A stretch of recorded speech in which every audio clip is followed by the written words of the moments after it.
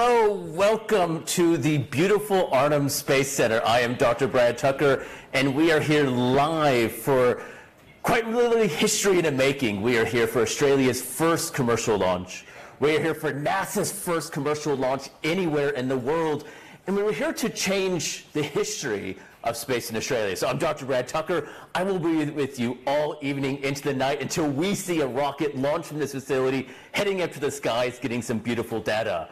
Now, we are here at the Arnhem Space Center, which is operated by Equatorial Launch Australia, and we're on the beautiful Yolngu country, the traditional owners of this land that we are quite literally privileged to be making this history on this land with the traditional owners, with the history of Australia. And you know, the beautiful thing I think about what this moment marks is that space in Australia and astronomy, it didn't start today, it's not going to start tonight, it didn't start yesterday. This is something that's been working on for 60,000 years. The traditional people, the Aboriginal and Torres Strait Islanders, have been studying the stars, understanding space, making amazing discoveries that we're just now scratching the surface of for literally millennia. And today we're building on that legacy by seeing Australia's first commercial launch from the Arnhem Space Center. And to start off, we will go with a traditional welcome to country from the Yolngu elder, Jawa, and he will show us the beauty of the land, the beauty of the language, and the beauty of where we are right now.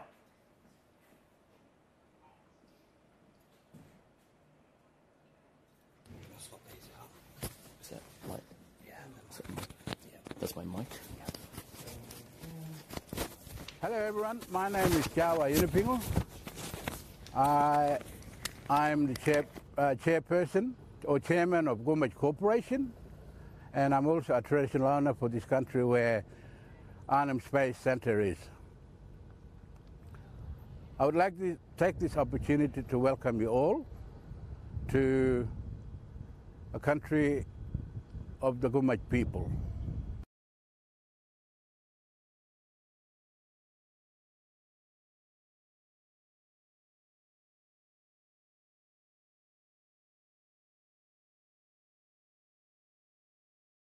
Hello everyone, my name is Jawa Yunupingu. I'm the chairperson or chairman of Gummidge Corporation, and I'm also a traditional owner for this country where Arnhem Space Center is.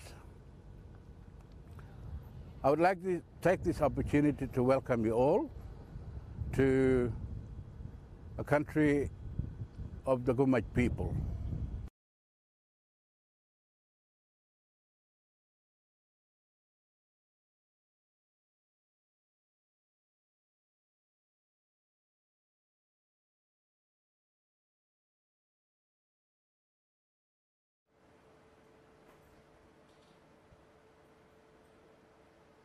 So just about what's going on where we are right now.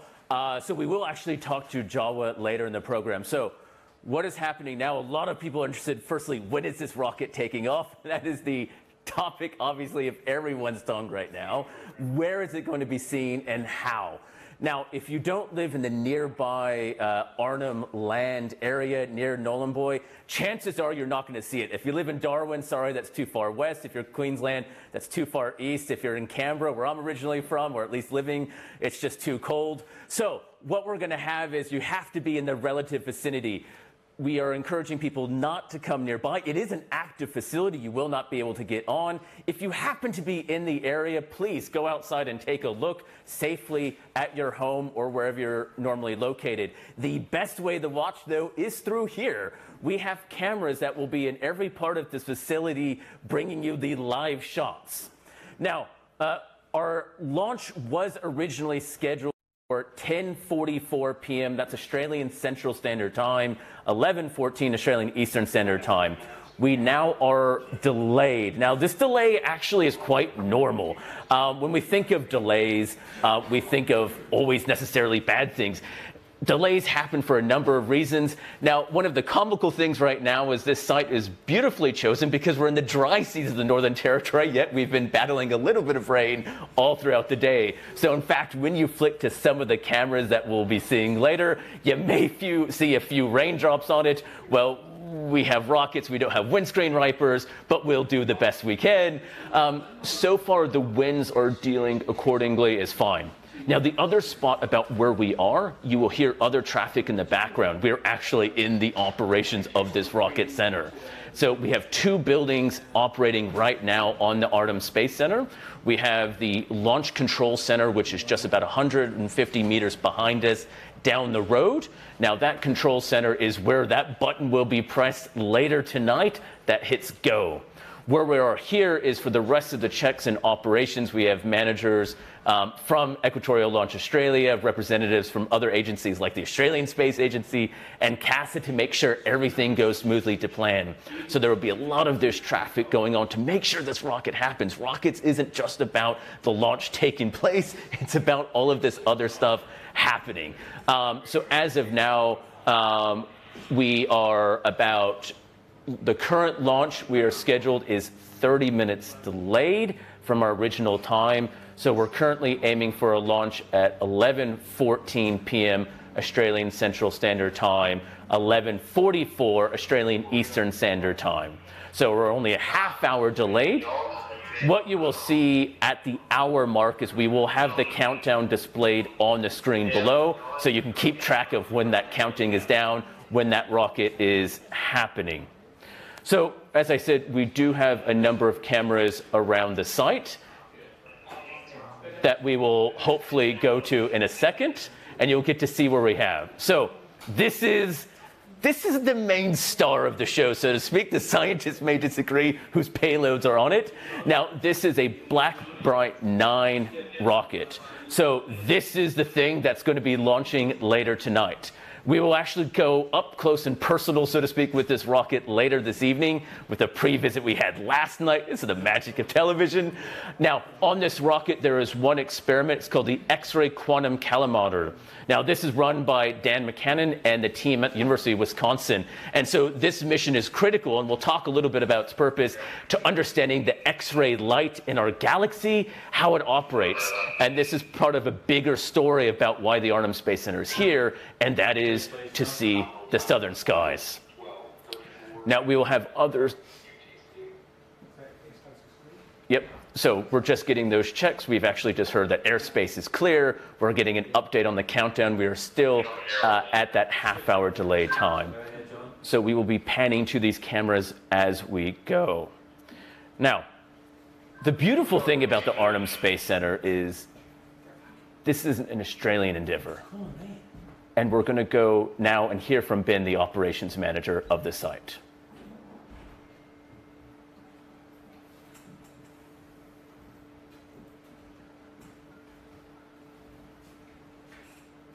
My name's Scott Bissett. I'm the Deputy Chief for the NASA Sounding Rockets Program Office, as well as the Australia 2022 Campaign Manager. We're really excited to be here. It's been over 10 years in the making to get out here. It's been over 20 years since we've actually launched from Australia. I've personally been working on this for 5 years, so I know myself, the team, the science team. My name's Scott. Obviously, like a day like today when there is a rocket launching is probably a bit different than a normal day, but what is it actually like to have to get the operational side to the moment that we'll see a little bit later tonight of a rocket taking off? Yeah, good question. Today's actually probably one of the most relaxed days I've had in the last little while, but it's been a big process. I came on in September last year, and kind of hit the ground running and haven't looked back really. And we've gone through all sorts of different things that we have to get through, and the biggest challenge has been building the team on the fly while working to get all of our documentation approved and make sure that everything is safe as possible. And so we've spent many months kind of working around that and finally getting those approvals in place so that when we get here and are ready to launch a rocket, everything's safe and ready to go. I mean, 'cause I think that's one of the critical things that we sometimes, especially when you see rockets taking off, are complacent of. It is a rocket being launched with fuel and triggering mechanisms and all sorts of things and ordinances. Like there's an ordnance person right here, right? I mean, so there's a list of these jobs that probably aren't your normal work site, yeah? No, that's correct, yeah. So explosive ordnance approvals in the local state and territory, import-export approvals, a shot fire's license for the guy who presses the button at the end of the day. You name it, all of our environmental approvals. It's been a massive journey, but we've gotten through everything, so it's really good. And then organizing a helicopter to go fly out and pick it up. And we're in, as we've seen, a remote location. So it's not like you can just go down the road to do this stuff. So, I mean, how do you build a team? How do you build equipment in a remote location, which, it's obviously important that it has to be here. Yep.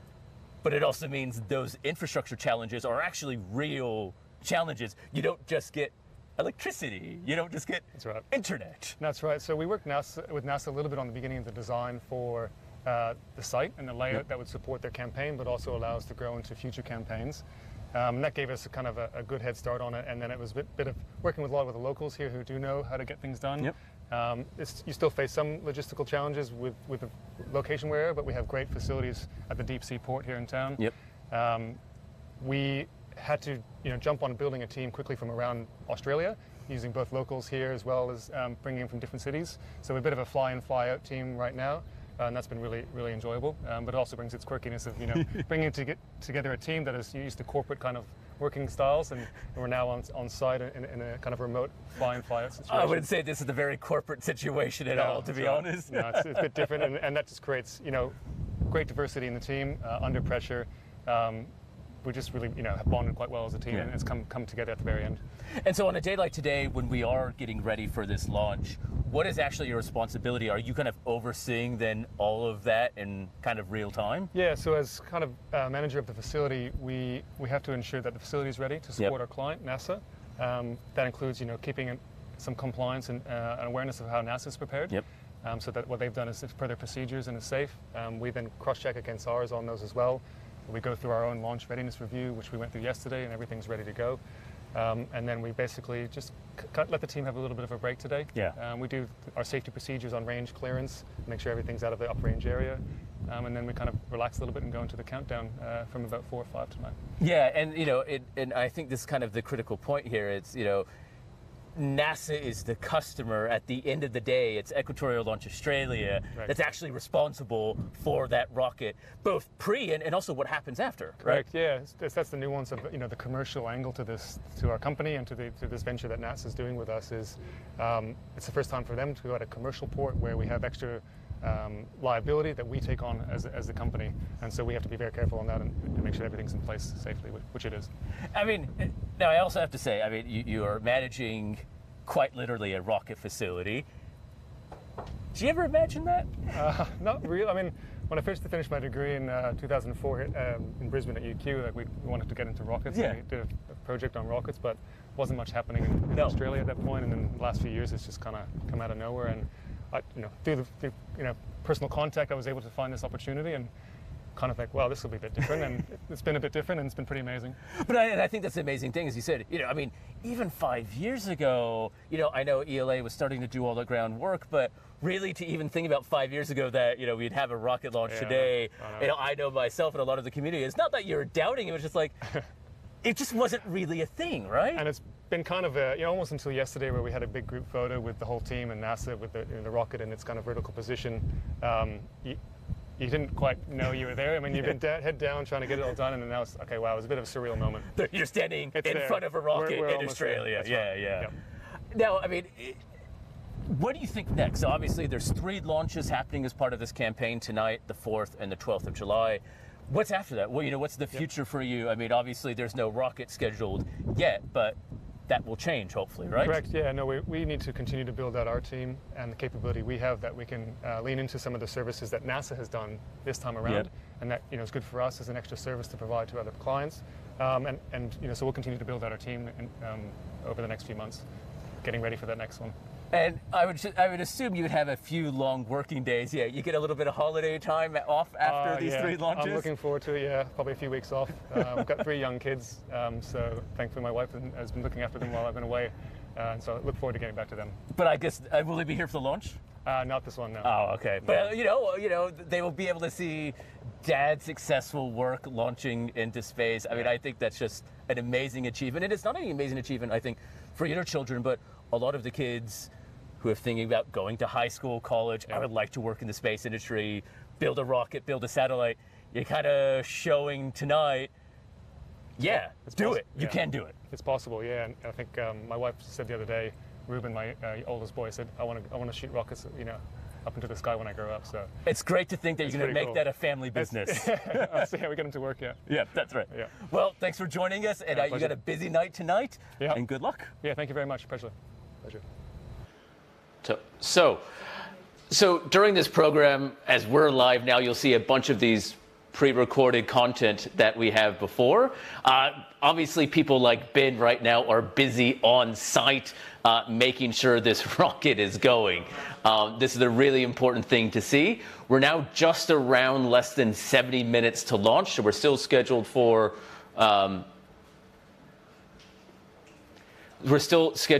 launch at about 11:14 Australian Central Standard Time. The person on the site right next to me, Daryl, he is the man making sure all the checks are happening, all the timing is in sequence, and everyone's doing their job, including me. And for those of you who had some audio issues as we were swapping to it, sometimes if you hit refresh on the stream, hopefully that should be fixed.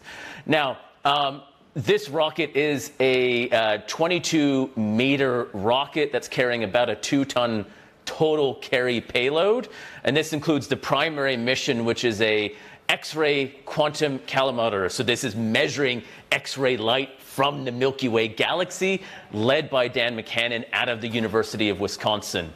Now, we also heard from a number of people, and we're going to throughout this broadcast, this facility is the combination of a lot of people who have been built, not just for today, but including a lot of people who have worked to the leading up of this building. And so we're about to hear from one of those people who's been here from a long time to get this facility up. And a facility like a rocket port or a spaceport doesn't happen overnight. And we're going to hear a little bit about Equatorial Launch Australia, who's hosting NASA's launch right now.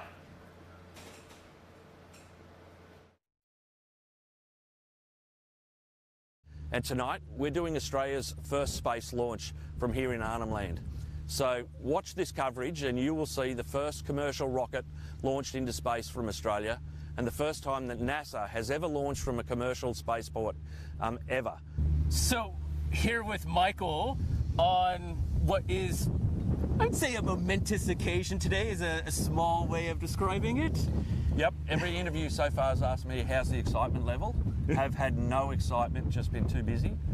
But today, starting to get a little bit of a vibe that, oh, today's the day.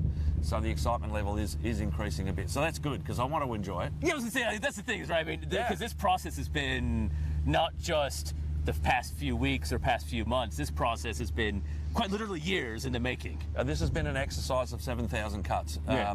We submitted the start of our launch license about almost 2 years ago to the day. Yep. That's been a long, arduous process. The building of the site here and doing anything in a remote location is challenging. And of course, if you're going to be in an industry sector, let's pick one that's really sort of nice and simple like space. Okay? Yeah, exactly. It doesn't need any sort of technology involved at all. No, that's right. And you don't need to find people who know anything. Exactly. Right? So, so we've had some challenges and it's been a long road, but, you know, despite like feeling on occasions that every roadblock in the world's been put in front of us, you know, we've got here, it's a great day, and you know, we are starting to get excited about it. And I think there's just a buzz that you're starting to see amongst, as I said, not just you, but everyone who seems to be working here. You know, there are people who have been, you know, we were talking to someone who's been working here on site for the past, 12 weeks. He's like, I just want to see the launch tonight, right? You know, I just want to get to that moment. Yeah, I don't think we did it on purpose, but I think what you do is you leverage what the end game is all the way through these things. So everybody starts to get a feel for, I want to get to the end and I want to see, what this is all about. And what's a really interesting dynamic is the mix of, the 75 years of experience of NASA and all the people who are just insanely professional. They're so good at what they do. I mean, and they're so regimented and, rehearsed. Some could say inflexible, but let's just say they're very structured in what they do. Yeah. And then on the other side of it, it's us. We're here, we're sponges. We're trying to soak up every bit that we can from them, and you could not want, as a startup company, to have a better launch customer, pardon the pun. You know, it's pretty hard to do these conversations without, you know, working in this space and the launch customer. But anyway, part of the job. That's the beauty of the job, right? Is the puns. Yeah. So we, you know, we couldn't have a better customer to start off with because of both reputation, skill, and just their generosity of passing on information and working with us. And at the end of the day, you know, there's this one guy who has to finally decide, are we going to launch? And that guy looks like me. So, so I have to remind them of that occasionally. and it's also not the responsibility just to the people on the site or NASA or the science payloads. It's, you know, in some degree, the entire community, as you know, we've talked about, who's been invested in this. Huge span of stakeholders from, you know, the Northern Territory government have been really instrumental in getting us off the ground, all the way through to all the different traditional owner and Indigenous groups who we want to engage with, but we have to engage with because we're on their land. Yeah. And specifically for these 3 missions, the payloads are landing back on their land, so we have to coordinate with them. And there's then the absolute myriad of interagency things that you need to do, from explosive ordnance, environment, transport, aviation, maritime. Could you have people around CASA, the space agency, safety, site rangers? You know, it's not just rockets. You know, this is going to be the first commercial launch in Australia, and that means a lot for the Australian space industry, not just ELA. Yeah. As I've travelled around the globe in the last sort of 12 months, talking to all the major players in the space world, one of the things that has really struck me is there are Australians everywhere. Yep. And so, to some degree, bringing that home and showing that we have a capability here, right. And this is our coming out party in a big way. And to show that Australian technology and innovation and entrepreneurship can, you know, be at the forefront of the world stage in space is a big statement. And I think that there are a lot of other great Australian companies in space. There is. But, you know, the Fleet Technologies who are doing satellites, the Skycraft in Canberra doing satellites. Who will hopefully have another launch this year. Yeah, that's right. and Myota. You know, Southern Launch, our launch partners who are coming up tonight, which is really nice. That's right, and hoping to have that, you know, this kind of same facility, but in the south. And that's the beauty of it, is this isn't just representing this site, it is what Australia is going to become. But certainly with Southern Space, we talk to Southern Launch, sorry, we talk to them all the time. We get on really well with them because we have common problems, you know, and common challenges. So we try to help each other out where we can, and I'm a big believer in, you know, the sum of the parts is always going to be, you know, the best part of it. And so, you know, let's 10 years. We have a first launch tonight.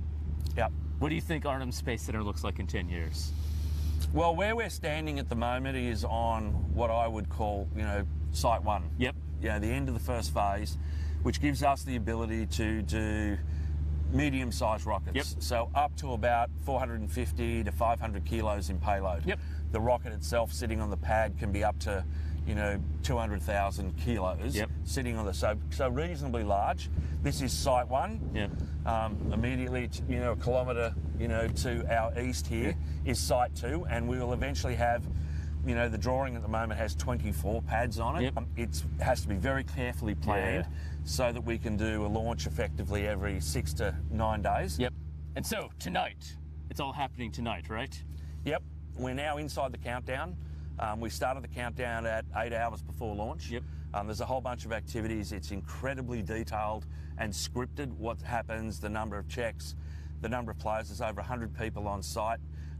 All extraneous, non-required people are off-site for safety, but they're working through the checks. They're rehearsing, you know, as they go and then executing. We have to have a huge amount of external communications as well.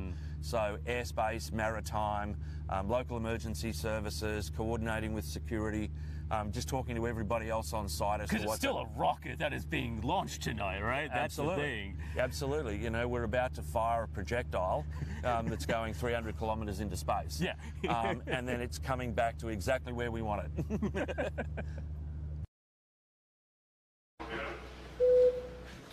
Now, so... Attention all stations, attention all stations, attention all stations. countdown is now at T-minus 60 minutes. Facility managers out. And so we've just gotten the official call. We're now at T-minus 60 minutes to the first launch.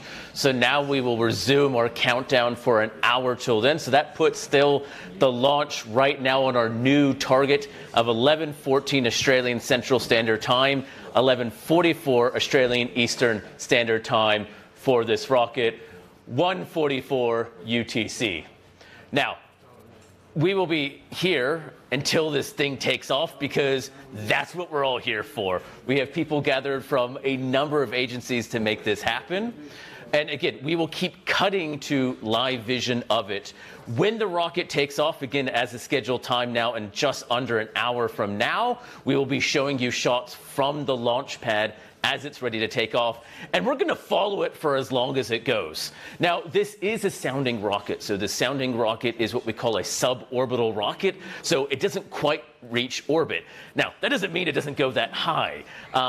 We determine space starts around 100 kilometers. This is what we call the Kármán line. Now, this line actually varies. This is the line that you could, in theory, maintain in orbit, but it varies between about 85 and 120 or so kilometers. 100 is a nice round number that we can all remember. The U.S. likes to use 50 miles. That's just an archaic unit, so we'll stick to 100 kilometers. Now, the thing about that is that's just the minimum height, really, you say, to reach space. This rocket tonight is going to reach a height, what we call apogee, of 350 kilometers.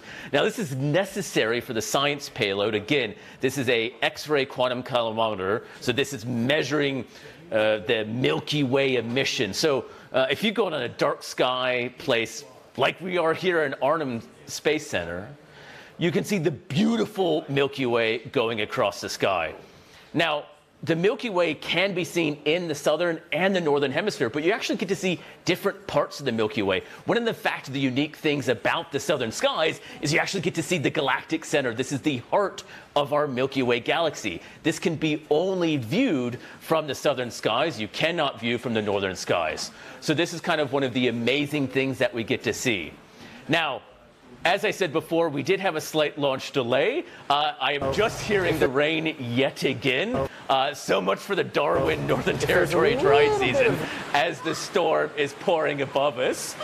Now, the great thing about live TV is we're going to keep going, and you're going to keep watching until we see this rocket take off. Now, the weather doesn't necessarily impact it as much as you may think.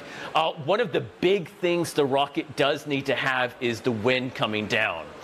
You do need the wind to have a fairly stable, and it's not just the breeze, it's really the gusts. They cannot have a lot of gusts with it. So the rain isn't as big of a deal as actually one may think. Things like the science instruments are all contained inside the rocket, obviously, so they're protected from those environmental variables. So what you're really worried about is any extra wind, any extra storms that may happen to the gantry. That's that metal thing that we are just looking at that hopefully we'll cut to in a second to see what the rocket is up close. That is the support structure for the rocket before it takes off. Now, again, the wind is the key here. So far, the winds seem to be actually cooperating. So even though we're getting these refreshing Northern Territory dry season showers, which is fairly uncommon from up here, it is the sort of thing that you just deal with when you're launching it. You know, we often hear of launches from Florida. You know, Florida is Cape Canaveral's kind of in a swamp. You know, they have gators, we have crocodiles. So it's kind of a similar idea, but we are not going to be as impacted as much maybe as what you would get in Florida because, again, the rain's already stopped. We're actually already still in countdown of the rocket. So not really that necessarily big of an impact as one may think. Just create some fun experiments for all the people working on site. And, you know, speaking of on site, this launch is the first commercial mission for NASA. Yes, NASA works with lots of private companies. They work with SpaceX, Blue Origin, Boeing, Airbus. But one of the things that is quite different is when NASA's usually launching a rocket, they are operating the spaceport, or at least have a fairly big setup in it. This mission is done completely with a private company, Equatorial Launch Australia. And so this is the very first commercial launch that NASA's doing, where essentially NASA's controlling the rocket about 150 meters behind me, But here it is the Australian staff of Equatorial Launch Australia that is managing that process. They are the ones responsible before launch, during launch, and what happens after launch. And what happens after launch is the critical recovery of the rocket components and the science components. And so we're actually going to go start hearing from NASA, pre-recorded, obviously. They're a bit busy getting this rocket ready. And from the operations manager, Scott, who he's in kind of charge of the 3 missions that are happening in Australia right now. And we're going to hear about his experience, what it's been like to work on this very historic mission. Again, not just for Australia, but NASA as well. Bissett. I'm the Deputy Chief for the NASA Sounding Rockets Program Office, as well as the Australia 2022 Campaign Manager. We're really excited to be here. It's been, over 10 years in the making to get out here. It's been over 20 years since we've actually launched from Australia. I've personally been working on this for 5 years, so I know myself, the team, the science community back home are really excited to be back here and be doing some really great and critical science for NASA. So it's the first launch for NASA from a foreign commercial launch site. So we've probably been working at this for over 10 years. I've personally been working at it for 5 years. 2 to 3 years of that was actually just the legal, getting NASA legal to buy in on doing this commercial.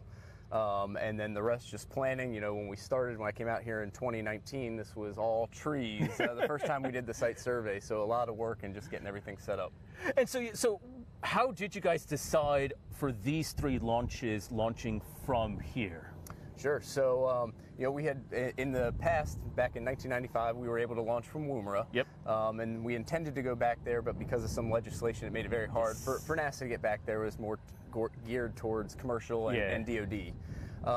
And so after several years of trying to work that angle, commercial launch, started to become big here, and we heard about Equatorial Launch Australia. And for these 3 missions, we're looking at Southern Hemisphere targets.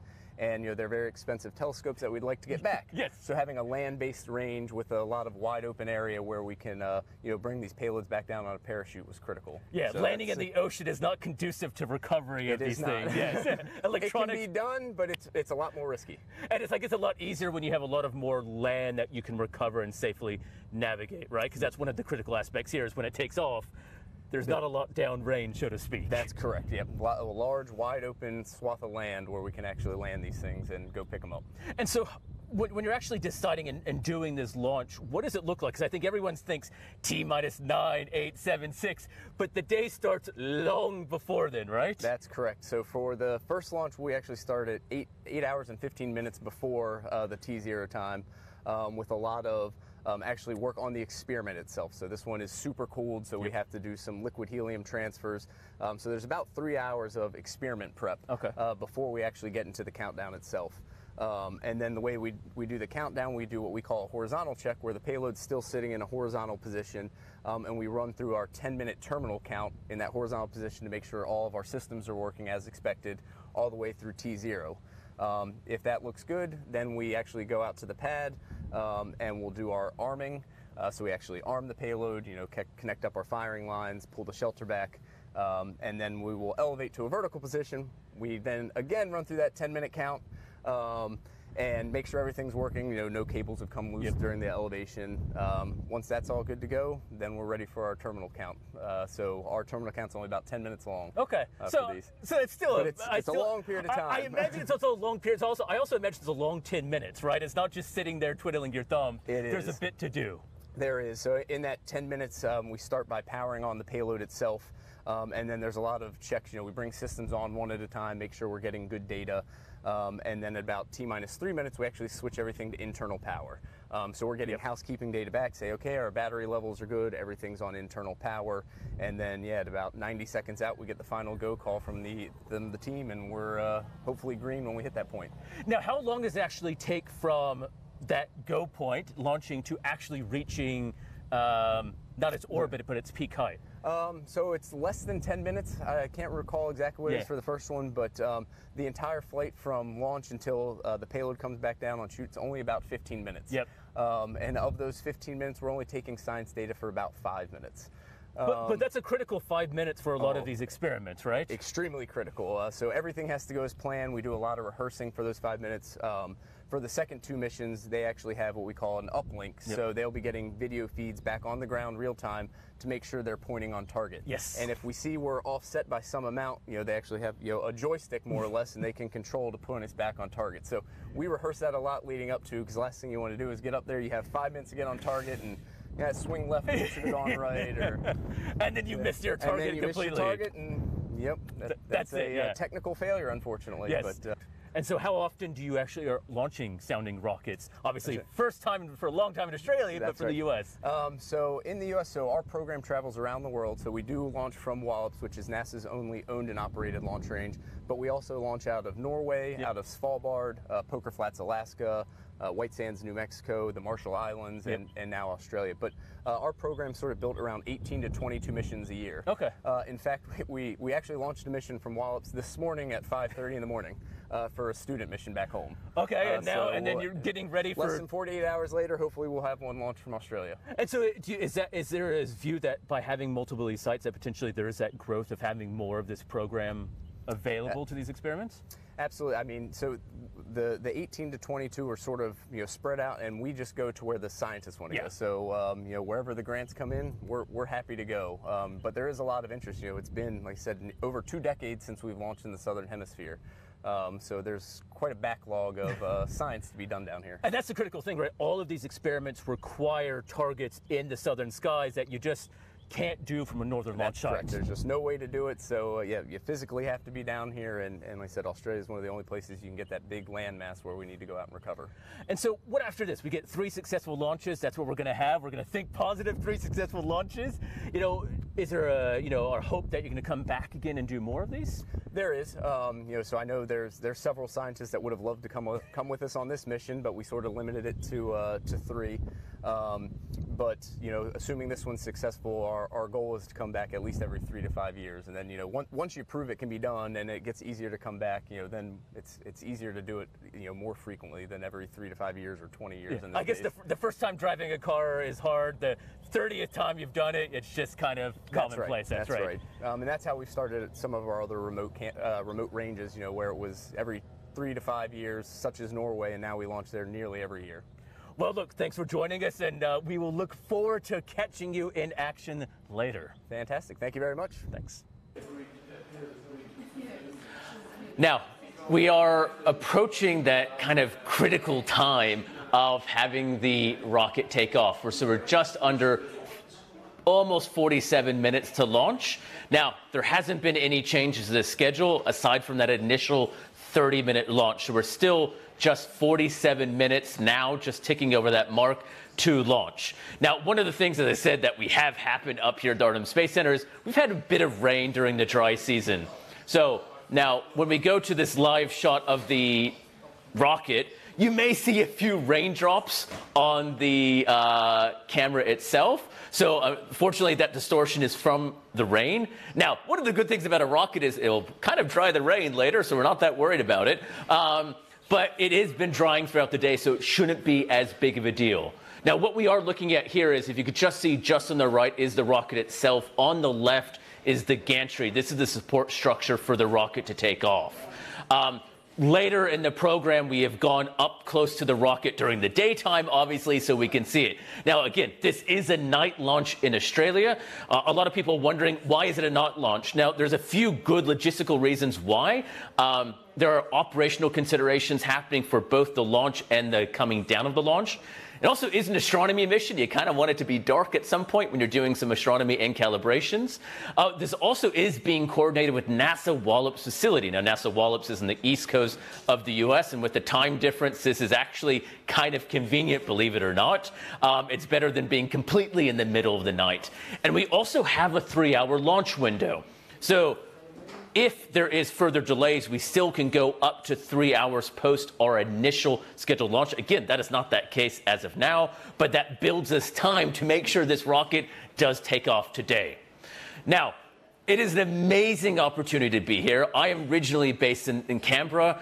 It is a fair assessment to say I'm a fan of rockets taking off. And I think you are too if you're joining in to see this. And so when we see this rocket taking off later, we will see the shot from the ground as it takes off, and we will panning again as far and high as you can see.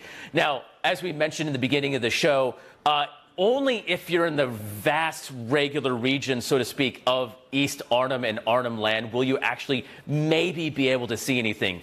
You're not encouraged to come here. Now, this is not because we like people. This is purely for safety and operational reasons.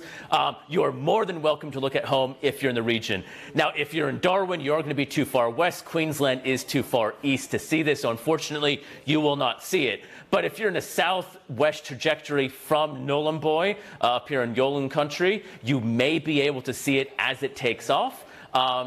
But then again, you can also watch it here on our stream. Now, one of the exciting things about this is why NASA is here. And this is, I think, a critical part of this story. Why did NASA choose the Arnhem Space Center? Why did NASA say, now's the time to come and launch a rocket from Australia? Well, there's some really good reasons.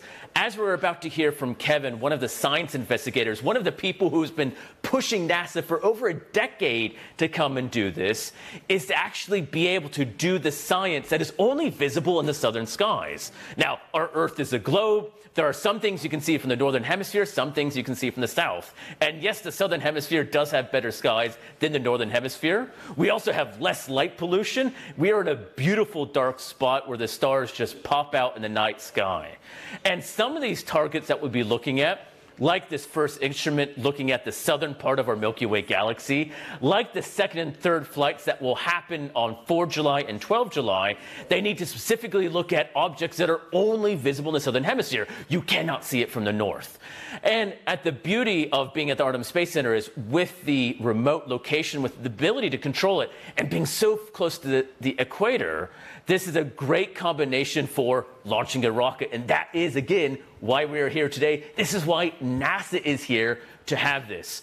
And so we're going to hear from Kevin France. He has been one of these people pushing NASA to come here to have this launch. And he has as much invested, if not more than it. He has 2 experiments involved, the 4th of July, which is the second launch, and the 12th of July, which will be the third launch. He wants to see this happen because he wants his precious data and he wants his science as something I can appreciate. So let's go hear from Kevin, who we caught up with earlier today. Hi, I'm Kevin France from the University of Colorado. I'm NASA's campaign scientist for the ELA launches. I'm also the principal investigator of the Sistine mission, which is going to launch on July 4th. I've been working on this project for about 10 years, trying to find a way to bring our telescopes to the southern hemisphere to observe Alpha Centauri. We're just extremely excited to be here at this beautiful new launch site, be able to launch on the 4th and see this exciting ultraviolet data of Alpha Centauri A and B. Kevin is the campaign scientist, right? That's right. And the second mission, though, is a tad closer to your heart? That's right, yeah. I'm also the principal investigator for the second mission, the Sistine flight that's going to go on July 4th. Now, what is Sistine going to do? So Sistine is an ultraviolet spectrograph that's going to study Alpha Centauri, very beautiful southern hemisphere sky, bright star. And we're going to study the ultraviolet radiation from that star to understand how habitable planets may exist around that star. So yeah, so Alpha Centauri is that star near the Southern Cross that That's right. we love to look at. And so how many planets do we know of around Alpha Centauri? So there's a debatable planet around Alpha Centauri today, but it's a huge target for finding and searching for Earth-like planets around solar-like stars. So Alpha Centauri is actually a spectacular twin of the sun. And so being the nearest sun-like star, it's the focus of a lot of our efforts to find Earth-like planets. Yeah, because it is that, and that rough idea that maybe one day missions could be sent even to Alpha Centauri in a very distant future, at least. Right. But it's the closest we get, really. That's right. Besides our sun. That's right. It's our best shot to find another, Earth 2.0. So when you say ultraviolet, so what do people mean? So in Australia, we're very used to being sunburnt during the summer. So is this the sort of same ultraviolet light that you're looking at? It's actually even more ultraviolet. It's all part of the larger electromagnetic spectrum, but the rays that we're worried about at the beach are, we call them in wavelengths 300 nanometers. We're about 3 times shorter wavelengths than that, down to about 100 nanometers. And so that means you're also probing hotter bits of the star in the system. That's right. It's also why we have to put it on a rocket, because we have to get above Earth's atmosphere, which is the protective layer is great for us when we're at the beach, but rough if you're trying to study the light. So that's the only way, right? So you have to put this on a rocket up there to see it, and because the target is in the southern hemisphere, you need to launch from the south. From the south. That's right. That's why we've been asking NASA to do this for 10 years, because there are these beautiful targets in the southern hemisphere we just can't observe from our normal launch sites. Now, you have a little bit to do also with the third mission, part of your broader team? That's right. So the third mission is also coming from the University of Colorado, and I developed the science case for that mission as well. It's all part of our larger team that works together, and it's observing even farther ultraviolet light, what we call extreme ultraviolet light, which goes down to about 55 nanometers, which is really short wavelengths, And is it also going to be looking at Alpha Centauri as well? That's right. It's studying Alpha Cent 2. The idea was that the Sistine and the Deuce missions, Launch 2 and Launch 3, would be like a joint science project. Okay, and they would just cover different parts of the spectrum, because we don't have one instrument that can do everything. That's right, because the technologies actually has to be very different from looking in those. That's right. So were these missions or telescopes built specifically for this, or have it been flown previously? So Sistine was developed, Launch 2 was developed for this exact science case. In fact, it was designed for this star about 7 or 8 years ago. The other mission, Launch 3 Deuce, it was also designed to study very massive stars, so very bright blue stars. And it's launched 3 times already to study blue stars, but we kind of tweaked it a little bit and repurposed it for this science case. Now, what are you hoping the data will show? Because I think this is one of the exciting things is I think people think, hey, telescope goes up and you have pretty pictures on your computer screen. Not exactly what happens. This is the less beautiful side of astronomy. This is spectroscopy, and so this is basically we take a spectrum of the star's light and we analyze where the bumps and wiggles in this wiggly line. But there's so much information there, because from a spectrum we can understand how hot something is, what it's made of, what its motions of the gas are. Some of its age. Its age, exactly. All these things we can't get from a picture alone. So, so we're building these into kind of a catalog of these ultraviolet spectra that we're going to use to understand which are the best star-planet systems to search for life. And so how long does it actually take to get that data back? It happens in real time. It comes down on the telemetry link that's on board the rocket. So we see it in real time. In fact, we use the real time video to decide how to point the rocket during the flight. Yes, so Scott was talking about this, that you slightly have to adjust the rocket to align on the target, and so that's how you kind of know where to align? It's like the world's most expensive video game. And we have our students. This is always a historical way that we do things in the project, is that we put the student right in the deep end, and they're the ones that are actually seeing the real-time display and are driving the rocket in real time to make the observation. So they either get their PhD or they don't. Is that that's right. Or there's a tremendous amount of international resources wasted. So when you're doing this adjustment, once the rocket is launched and you're essentially starting to get into suborbital space, you guys then take over all of that pointing and stuff like that, That's right. It happens at about 100 seconds after launch. Okay. The attitude control system, so we go up with the pointy end up, and then our telescope looks out the back. So it flips over during the flight.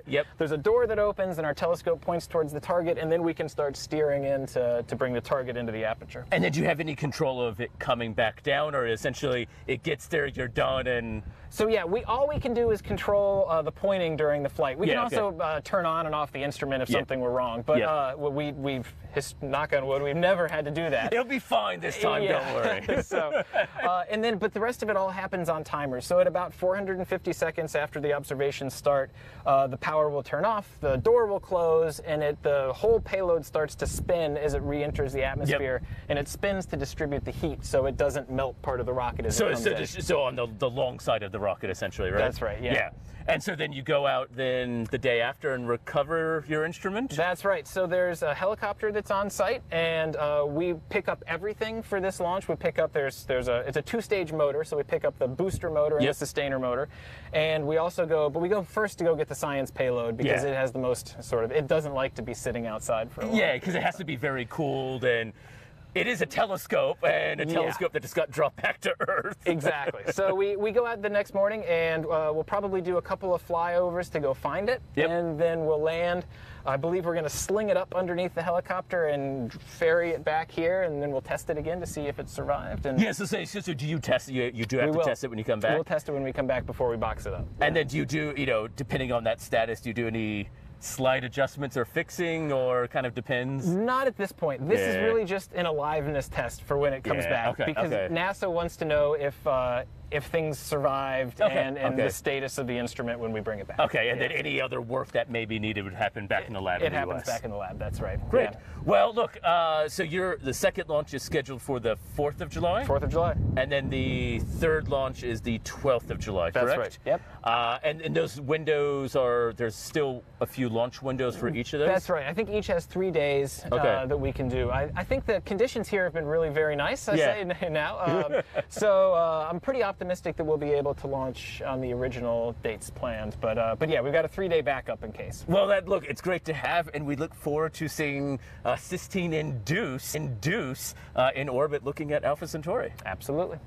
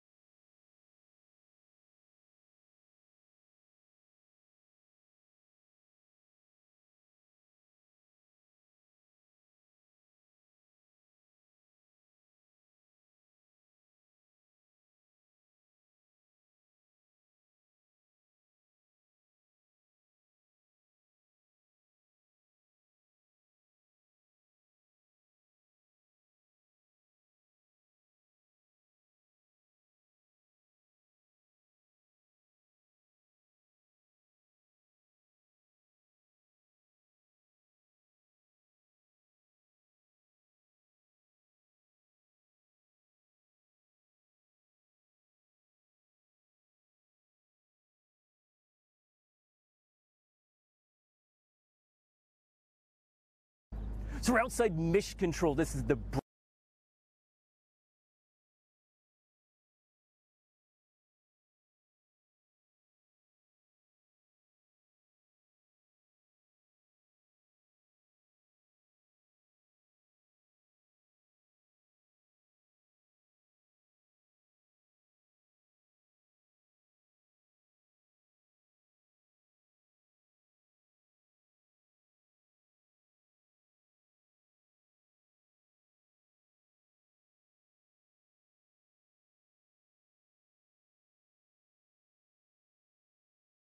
not just the rocket firing, but the rocket taking off and seeing the gloriousness of a rocket going into space. So we will have multiple cameras. We will have multiple action shots as we get closer to that time. So for those who missed the beginning, now you're probably waiting for a rocket to take off in about 2 minutes. We had an initial 30-minute delay added at the beginning, right at the beginning as we went live. Now, these delays are normal. I mean, delays happen all the time.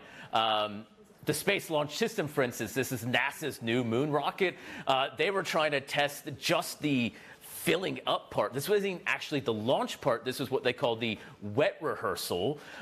Now, that was delayed multiple times. It's actually delayed 3 times, fully plus time during the day. So, these delays are normal. And again, part of the reason why is to make sure all the checks, everything is working. When you hop on an airplane, if you've ever seen, there's a lot of checks the pilots do to make sure everything's working. This is just like this, just a tad more. There's a few more things to check. It's not just the science. It's making sure the airspace is clear. It's making sure the surrounding land is clear. Now, it's making sure the flight trajectory is understood. It's making sure the winds, the weather, the science instrument, because if the science instrument for some reason isn't ready, the rocket's not going to launch, because the whole point here for this very first launch is launching what's called an X-ray quantum calorimeter. Now, this is measuring X-ray light from our Milky Way galaxy. Now, when you think of X-ray light, you think of broken bones going to the hospital. it's a little bit more complicated than that, but it's still the same type of light. And in fact, lots of things in our universe emit X-ray light. Black holes are popular at emitting a little bit of X-ray. There's a lot of X-ray emission or X-ray light that emits from the center of our galaxy. And that's one of the critical reasons why this mission is happening. So in particular, if you're looking at the southern parts of the Milky Way, where the center of our galaxy is located, and you want to understand what is this very energetic stuff emitting from our galaxy, you can only see that from space, because luckily our Earth's atmosphere blocks most of the X-ray emission. Otherwise, we'd be bombarded with X-ray radiation every day, and we probably wouldn't have humans here to talk about this launch. Now, what we will be seeing later is that preparation for that launch about to take place.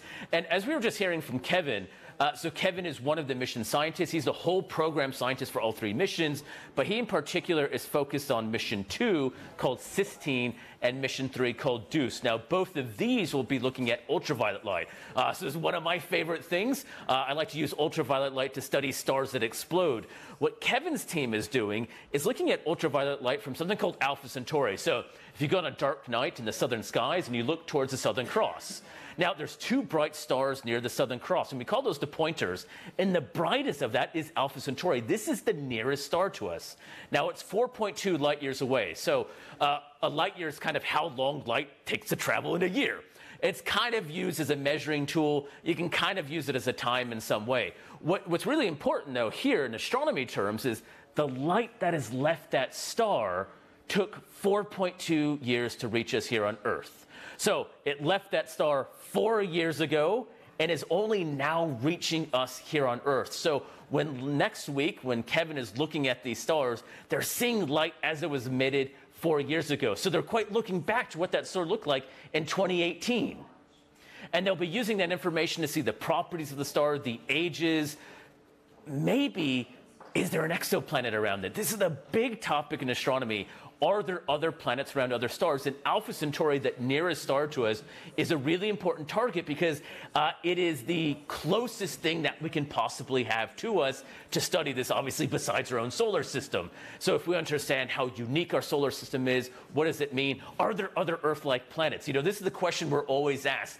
Are there other things living out there? One of the ways to study this is, are there other planets out there? Do they host life?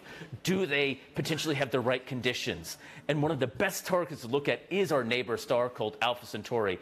And you can only do that from space, and you can only really do that by launching from a southern spaceport, the Arnhem Space Center. And so we're going to go start to see now that instrument up close. So we were able to go with Kevin earlier today to see his instrument being prepared, being tested, and ready to see the very technical detail of how do you put a telescope, something that is kind of sensitive. Does have glass. We know telescopes don't like to break. How do you put a telescope on a rocket, launch it into space, and make sure it comes back in one piece? Well, it's a little bit tricky, and we were able to see Kevin up close to actually see how this all worked. But before we do, I think it's kind of interesting, you know, we were just having a few questions real quick, just to remind people. For those people who are tuning in to already see a rocket launching, we did have a 30-minute delay at the beginning of the show. And again, this is purely normal operations. So we're now just reached the T-minus 27 and counting mark. So far, that is on track. For those who were tuning in earlier or watching this pre-recorded, you may have noticed we actually heard some rain above us. We've been fighting rain on and off a bit throughout the day. Rain is actually not that big of an issue. The winds so far appear to be cooperating, just looking at the person who's making sure everything's on check. So far, the winds are behaving. The rain seems to have mostly stopped. And as of now, we are on track for Australia's first commercial launch and NASA's launch from a first time from a commercial spaceport. So we'll be doing that in hopefully 26 minutes. And as we get closer to the site, we'll be bringing you live images of that rocket taking off for as long as we want. And we'll actually hopefully be talking to some of the people on mission 2 and 3, because once launch 1 happens tonight, it doesn't stop there. The group starts tomorrow morning for launch 2 happening on 4 July, and then they get ready for the third team coming on 12 July. So we're going to go see Kevin now in his experiment to see what it actually looks like to have a telescope mounted on a rocket that's going to be coming down via parachute later next week. If there's a little bit of residual gas in there, you can actually create an arc that goes across the small amount of gas. It'll act like a conductor. And if that happens, then things can break down and melt quickly. I can imagine that. So there are all sorts of inhibits on here to not let the detector turn on if it's not at high vacuum. And in fact, we actually, during flight, we take this, when we're arming the vehicle, we take this plate off and we put a little cheater plug in there that allows it to override that circuit, so it will turn on in flight no matter what. Oh, okay. But then it's very dicey, because if somebody accidentally turns it on, it would be very bad. So it's like it's only held safe by humans at that point, which is a scary thing. Which is always a trick, So the telescope is here? That's right. So the telescope starts here. It points out this way. This is what we call the shutter door. If you see, it's on a thread here. And there's a hinge down here. And in flight, on a timer, this motor will run. It'll run the thread down and open the door this way. And look out, and the telescope will look out. So essentially, this is the bay door that opens up, and then you're looking out this way. That's right. So then, so the telescope mirror width is maximized. That's right. It takes up the whole thing. I assume that was it. It's a full half-meter mirror, which is so the diameter here is 22 inches, and the mirror is like 20.5 inches. It's as big as we could possibly go. We wanted to make these measurements of Alpha Centauri, and we realized that we couldn't have done it with previous technology that you could have put on a rocket. And so we said, well, actually, if we use these advanced technologies, we can build this instrument that will have, throughput 15 times greater than what we'd ever been able to do before, and we can actually do this science even on a rocket payload. And so we just, built it all together. Nice. Well, look, so far, it seems like it's tracking well, at least. This is also the second science flight. We did a test science flight to observe an F-type star in November of last year from White Sands. NASA did not want this to be the first flight of these payloads. Interesting. Yes, they wanted payloads that had a high probability of scientific success. Which I completely understand. You don't want 3 missions that go up and don't give data, because. That's right.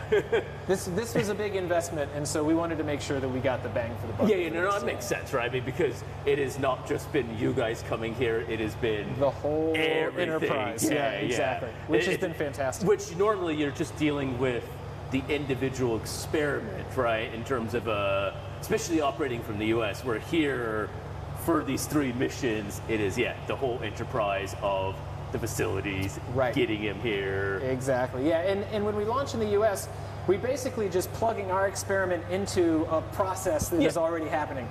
Here, we've created the process. Yes, exactly. And so it's just a much bigger undertaking, and so we wanted to make sure that we'd work the kinks out. I understand. Did you get data on the first flight? It was beautiful. We have my former my almost to defend grad student now is back at home writing the paper on that data. Awesome. 22 minutes. So that is kind of the second payload that we'll start to see up close. Well, not for this launch, but on a second launch on 4 July. We'll then have the third launch on 12 July. Now, obviously, we weren't able to quite show the first experiment. That's because it was already loaded to the rocket. And once it's integrated with the rocket, that's what you're seeing here on the launch pad. This is the integrated rocket. Now, you can just make out the gantry. That is the metal support structure on the left. So that is actually what's holding the rocket in place. Now, this is a sounding rocket. Now, what we mean by sounding rocket is it goes into orbit, but it doesn't do a full orbit around the Earth. You can also see a few of the raindrops still on the camera from that beautiful dry season rain we had earlier, but it will be blown off when that rocket takes off Hopefully we still keep the camera, but that's someone else's problem. Now, as that rocket takes off on the right, you can see there's actually going to be different stages. And in a little bit, we'll go to an earlier shot that we had today of the rocket on the launch pad during the daytime, so we can see the different sections. There are multiple stages to this rocket. There are stages that involve the motor, i.e. the engine getting up. There are stages that just contain the science payload, and that's kind of what we saw in the lab earlier with Kevin. That is the part where the telescope, all the electronics, the equipment is. Now, the engine part, the motor part, is that first bottom part that you're seeing now attached to the gantry on the left. And again, we apologize for the kind of distortion of rain on the lens, but that's what's happened with the rain, and we can't obviously have anyone down there to dry it off because it is a working site, and they are preparing for launch now just under 20 minutes. So we originally were scheduled for a launch 10 minutes ago, but that was pushed back through a 30-minute delay. Again, fairly normal. There's been no other changes or issues to this. It is a normal check that they do because this whole countdown is an 8-hour process. So sometimes during that countdown, you have to make sure things are double checked. Again, safety and success is the priority of Equatorial Launch Australia and NASA for this mission. So that means sometimes you just have to delay things. But luckily, it's only 20 minutes to go, not even that, before we see this launch take place. Now, when you look at this rocket, what you'll see is when it launches from our shots that you'll be seeing later, it will be launching towards the southwest. So as viewed from now, it's going to be going slightly off screen to the right. Now we'll have further cameras back that will follow up for as long as we can. Now, this rocket actually does move fairly fast. Because it is a small sounding rocket, it does actually move quite quickly, accelerating on that initial go. And now, sounding rockets are actually quite common. We're kind of used to these giant rockets, but a lot of these missions at places like NASA Wallops facility, who is the partner with Equatorial Launch Australia, they're the customer here launching this rocket or having the rocket launched. They do launch from all over. They've launched from Alaska, White Sands, New Mexico, Svalbard in Sweden, and almost everywhere in between. This is their first commercial launch anywhere, though. Usually when they've launched, it's been a government or national or military facility, so to speak, something not operated purely by a commercial entity. And I think that is part of the story and legacy about what we're seeing tonight. And that is Equatorial Launch Australia's vision was, if you build it, they will come. If you build a great facility that has all the requirements for what a rocket wants, you will have customers like NASA wanting to come to your facility. Now, it's not easy. When you build a spaceport, you have to have a few different bits of infrastructure. You need to have communications. You need to have data. You need to have electricity, power, places to houses. You know, you're building in somewhere that is one of the remote locations, not just in Australia, but probably in the world, and you're building some of the most sophisticated experiments that scientists and engineers can do. Now, one of the great things about that is it prevents and gives unique possibilities. It prevents interesting challenges as well. And I think the team here at Equatorial Launch Australia has been working around the clock to make sure this facility is up to scratch, to make sure everything possibly that you can think of, rethink of, check and recheck is done to make sure this launch has happened. And to make sure that when that rocket launches in now under 17 minutes, that when it goes up, the scientists, when they take over at 100 seconds, because that's the rough timeline, 100 seconds in, as the rocket's gone up, that's when science starts. That's when you start to reach enough altitude that the science can happen. Now, for those who didn't hear, the rocket will reach a peak altitude of about 350 kilometers. That's the planned apogee or height of the mission. Once there, that's when all of the science happens. Now, afterwards, after that rocket goes up, the bits of the sounding rocket experiment will come back down. They will be parachuted safely back down to Australia. And this is part of the checks and work that Equatorial Launch Australia has to do. As this thing's happening, you need to keep track of it. You can't just say, rocket went up, that's fine. No, that doesn't work. You actually have to figure out where it's going, where it's going to land. You have to recover it. Now, part of this story is that when you're working with this, They're working with so many different people. Yes, they're working with NASA. Yes, they're working with the scientists. Yes, they're working with the team here. You have people from the Australian Space Agency making sure everything's working. From CASA, the Civil Aviation Authority for airplane traffic. You have local emergency services making sure that everything is done possibly to keep people safe. This is an entire community, both local and Australia effort to see how space in Australia is changing. You know, if you thought 5 years ago, would we be here to see a NASA rocket launching from Arnhem Land? You know, it was a vision that people had, but was it really going to happen? Hard to say, but now it is. And I think this is an amazing thing. We're seeing so much growth in space. We have other companies as well. Southern launch in the southern part of Australia, looking to launch from the Eyre Peninsula near Port Lincoln. You have Gilmore Space in Queensland. You have Fleet Technologies in Adelaide looking at building satellite Skycraft. You have university missions. You have so many activity happening in Australia right now. This is kind of the symbol of what's happening, is that we are now starting to launch rockets for NASA. I mean, I think that's just kind of an amazing thing to be able to think of when people dream of what is going into space, what is happening. It is now happening here in Australia. When you're thinking about what can you study at university, if you're choosing math or physics or engineering, you can do that. But the science of actually getting a rocket into orbit is more than just the rocket itself. And I like to emphasize that point. There are people here from so many different backgrounds and skill sets to make this happen. And this is the broader part of it. Can you build a rocket company and not know anything about economics? I'm an astronomer. That's my background. I like to study supernova. I only have to be accurate to within about 1 billion years. That doesn't make for a very good job in other cases. If I have to say your bank account's good to within $1 billion, I probably wouldn't keep a job. You need those people to be accurate. You need those people to be skilled. So you have so many different people from so many different backgrounds and skill sets from all over Australia. Quite literally, there are people from Ballarat, Melbourne, local, Darwin, and anywhere in between, making sure that this launch has had all the equipment necessary to be successful. And one of the part of that story is working with the traditional owners of the land. Now, we heard at the beginning from Jarwa, and he was a young man, and he is one of the traditional owners. And space, as I said, in Australia isn't starting today. It started 60,000 years ago. And this mission builds on the legacy of people who have lived on this continent for so long and quite literally observed changes in the sky with their own eyes. And they're now going to be part of the story going forward. And what that means, not just for space, not just for NASA, not just for the science that is just happening for this single experiment, but for the people who have lived here and are going to be part of that story for decades to come. And so we're going to hear from them now.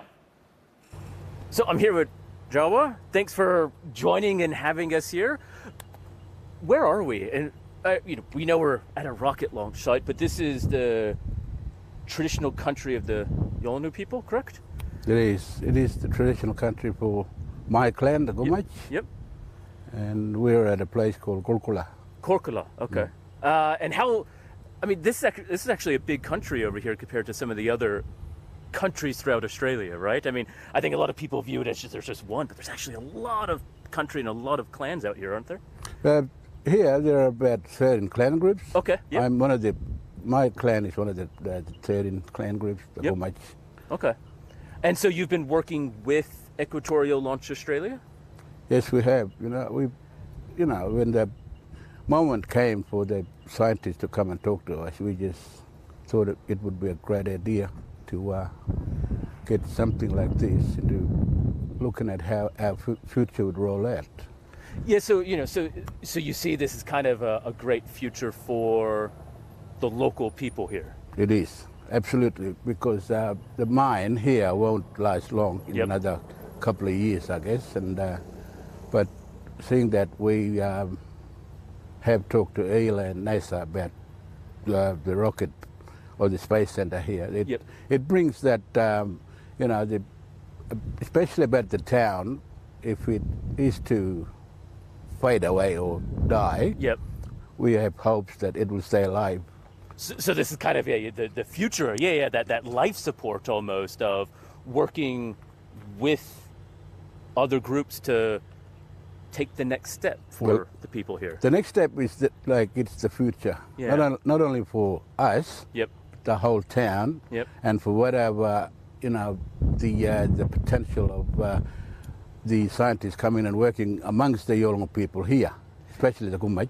Yep. And I think that's the beautiful thing, is, as you just said, right? Working with and amongst. It's not working for that. And this is, I think, the beauty of what's kind of being formed out at the Arnhem Space Center, right? Is this partnership to grow not just space in Australia, not just space in the U.S., but space here, and that beauty of it. That's right, because my tribe, the Gumach, Yep. are always in the lookout for, you know, we look over the horizons, Yep. and see what we can, you know, utilize our country to be able to use it in a way that it can become, you know, economy-wise, Yep. kind of thoughts that we always have.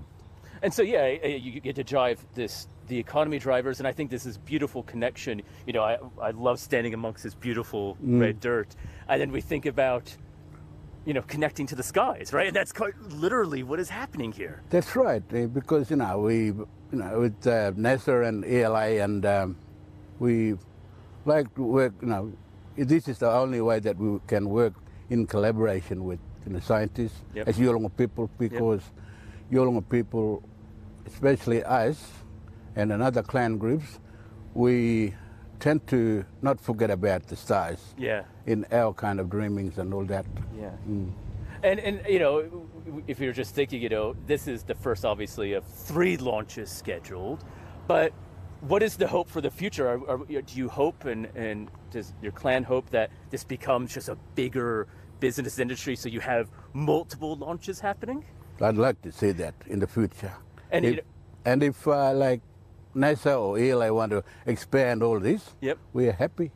I mean, I think that's a beautiful thing, because I think you know, I'm obviously not from here. I'm from Ngunnawal country down in cold Canberra, enjoying the beautiful warmth of the sun for once. And I think this is the thing, is being able to also have other people come and appreciate the beautiful country out here. You know, you have people from the U.S. and all over Australia. You know, and I think as multiple launches happen, and is there that possibility of that bigger growth, not just for the science, but for tourism and people learning about the place and the beautiful country out here? Yes, especially with tourism. You know, the Gumach people are in the early stages of tourism being out here, but other clan groups have opened their country for tourism, and the Arnhem Space Center here would be the ideal place for tourism in the long run. Yeah, I mean, I could just dream and think about, you know, kids and people from all over on school holidays saying, let's go up to the Arnhem Space Center and watch a rocket launch and enjoy the beautiful country up there. And like, you know, the school holidays have started already. Yep. And the kids are always asking me at my community, Yep. Hey, Jawa, when do we go out and look at the rocket take off? You know? So is a lot of the group in the town going to come out and watch the launch from a safe distance? Yeah. But, you know, like, you know, better be in the safe distance rather than being in, you know, where the actual the launch will take place. Sometimes, yes, it's nice to appreciate beauty from afar rather than being here in the middle of it. Well, look, you know, I think it's great that, you know, you've welcomed and opened everyone up to being here and working with you on developing this amazing, I think, potential for everyone, as we just said. Yeah, but, you know, like my thanks is to the Northern Territory government, the Australian government, and even if I have to say thank you to the American government as well. Sometimes we have to. Yes, we have to.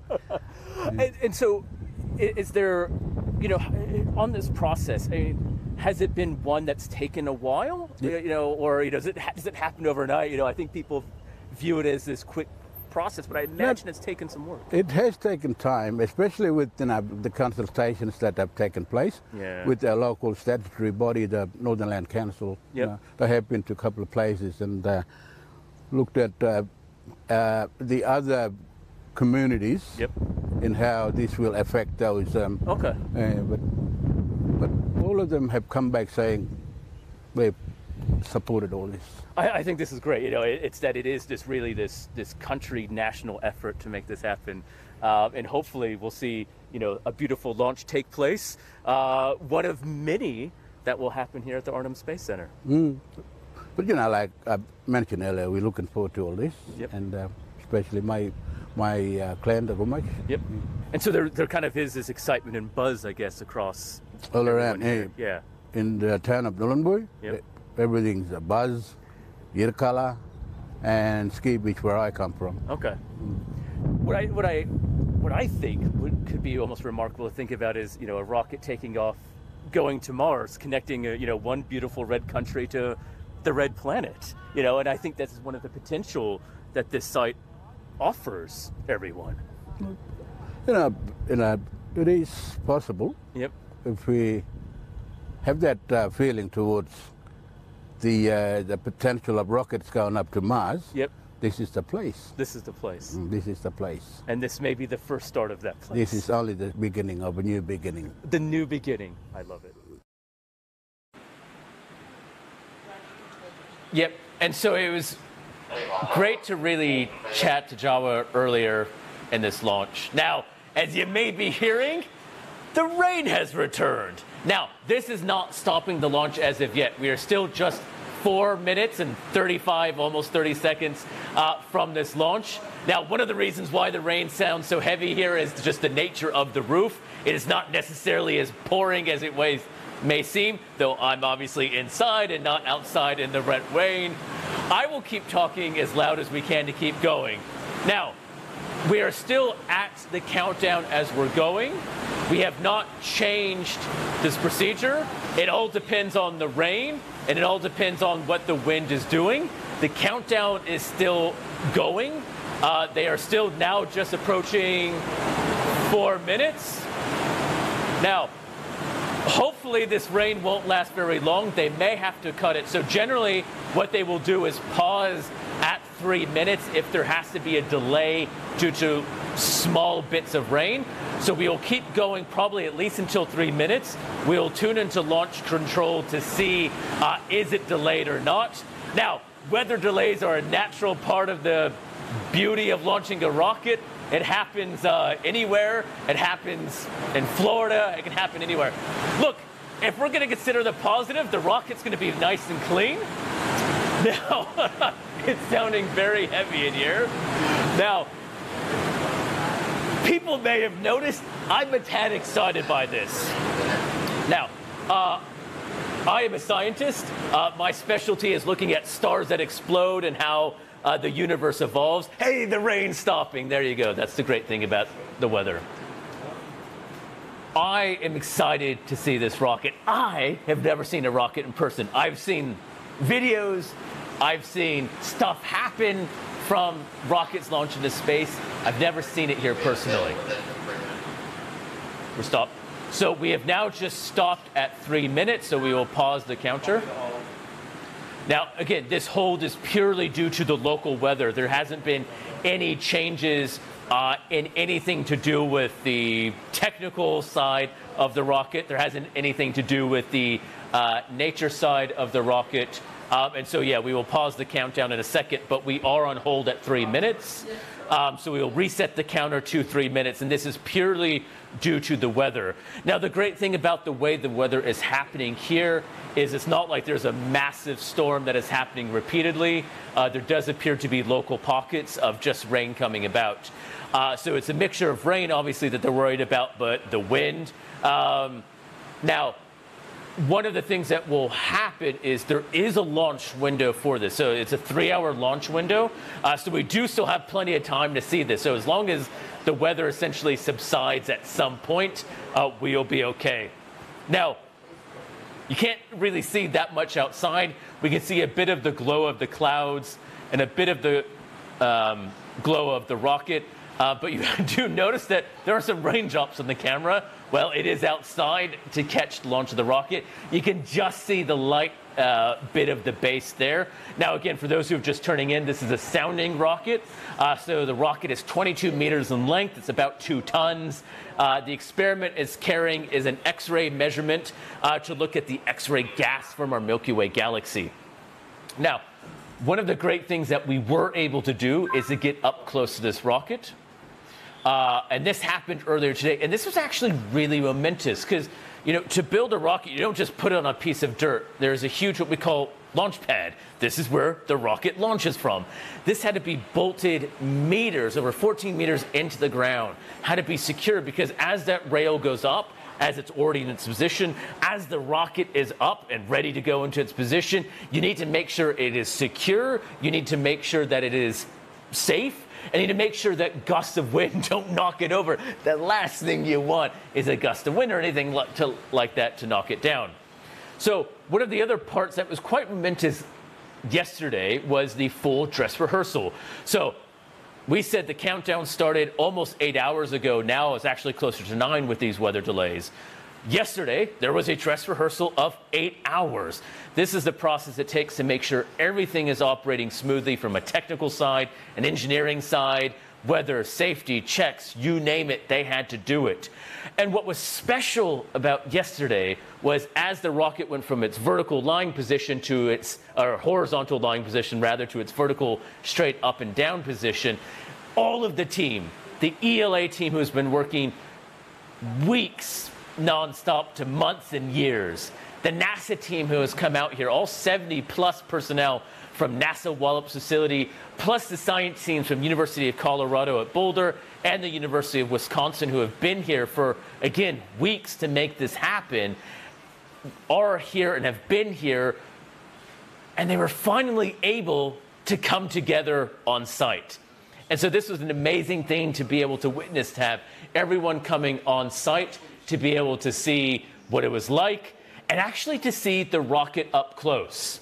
And so we're going to go now to this previously recorded vision. So this is again from the end of the dress rehearsal yesterday when all of the teams were outside and everyone was excited to see, well, a rocket up close that was about to take off because we're only 3 minutes from when we resume the countdown. Again, we are on a 3-minute hold. They were excited to see it up close and personal. So we're at the rocket launch site right behind me. So the rocket is now into its vertical position. So what you have to do is obviously the rocket starts lying down in the shed, gets into the launch position, ready for takeoff. So we're at the dress rehearsal now, but it'll be put into position tonight for the launch, and soon it will take off.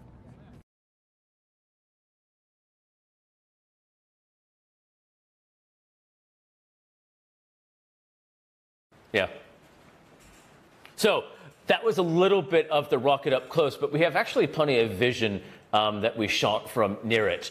Now, the rocket, as we were kind of seeing when we went into the PIF, as it's called, this is the facility where the instruments are stored. There are multiple stages to the rocket. So you first have the bottom rocket motor on the bottom. Now, this is the workhorse of the rocket. This is, when you think of rocket, this is that bit. This is the engine that obviously will take it into space and go from there. Launch control, as you're seeing now, there are a number of people squeezed in this room. Now, we're obviously not there now because, well, they're a little bit busy with this weather. Now, you're also starting to get a feel from the site. It's amazing to actually be here on this beautiful red dirt. You know, this is, I think, that unique feel of Australia is you have the beautiful red earth beneath us. And I kind of like that idea that one day in the future, we may have a rocket leaving this beautiful red dirt going to the beautiful red dirt of Mars, for instance. Now, as you're actually seeing that building on the left, that's where we're broadcasting from. Down the road, you can see at the end, you can see the rail just in that previous shot of where the rocket was. Now, this is what it's like right now. Obviously, we're in the nighttime, but this is the position of the rocket. It's in its vertical position. So it comes out of the housing, moving from that horizontal to vertical position, being locked into place. And it really was momentous yesterday when all of the team was able to get there and see it up close and personal. And you know, when you have a rocket launch, there is a huge amount of people who have to make it happen. And when you look at the different parts of this, you have the engine, you have the motor, as you're seeing. So you have the rocket on the left, or the right rather, the gantry, the support structure on the left. You have the science payload, as you're seeing in the middle, going to the top. This is the bit of the rocket that makes the rocket what it is. And some of the people you're seeing are these people who have been working non-stop, I think it's fair to say, for weeks to months in some cases, making sure of it. Sometimes you have to get underneath the pier of the rocket to make sure everything's working. And normally it is a smooth sailing operation. Now, we are in a T-3 minute hold. Again, we are purely in a weather delay hold. Now, we are in the Northern Territory. We're at the Artemis Space Center, and we're in a place, or a time of place rather, where we're in the dry season. This is supposed to be where the weather is fairly consistent day to day, where the temperature is pretty much 28 to 30 degrees Celsius every day and stays like that. That is not the case right now. We've obviously had some rain impact. Now, the rain has stopped. That is the good thing. When the weather is resumed to be stable again, they will initiate the rest of the countdown. And this is why you have a T-3 minute countdown. This is purely because all of the other checks are here. Everything else is ready to go. We're only waiting for the one thing that no one can control, but everyone would like to, and that is the weather. You know, one of the things I get to be asked all the time as an astronomer, I use telescopes to look up, is, well, can you look through clouds? No. There are so many weather anomalies, we'll call it anomaly, that stops us. Wind, rain, storms. In this case, it is the gusting wind that is blowing in with this rain. Now, again, it has stopped, but there does need to be enough stability to make sure that it is in the safe parameters. And in fact, you can see on the camera there are a few raindrops on it. Again, keeping in mind this camera is outside because we budgeted for the dry season, not the wet season, as is apparently turned into this afternoon and evening. But nonetheless, once it is deemed safe.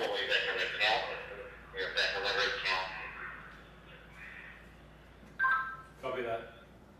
So we have just started count again. That's why we want to see. Now, that is the amazing thing of being in the operations center, is when you deem the weather's good, we are good to go. So now we are resume counting. We are ready to go. And as long as we don't get another storm, we're going to see a rocket launch. Now, what we will be doing is for going outside soon to see the rocket launch. So we're going to stay mostly on these shots near the launch pad, and we'll be seeing it as it takes off.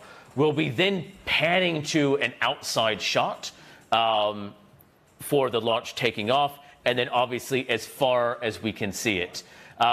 So as of now, the weather seems stable enough that we're good to go. We've just approached less than 2 minutes. We are on track, so we're minute 45. Copy hold, copy hold. So we've just started another hold. We will see what that is about. Now, again, everything is just making sure that the weather conditions here are stable enough for it. Look, you know, imagine it's Christmas, right? It's no good just to open all your presents once. You want a little bit of anticipation. Well, you're getting it here tonight. We said it'd be history in the making. Making sure you're earning it by staying tuned to watch this. Now, we do have the current problems with winds. This is where we're at. The official hold time is going to be 2:01. So this is going to be our official time. We will set the count based on that clock.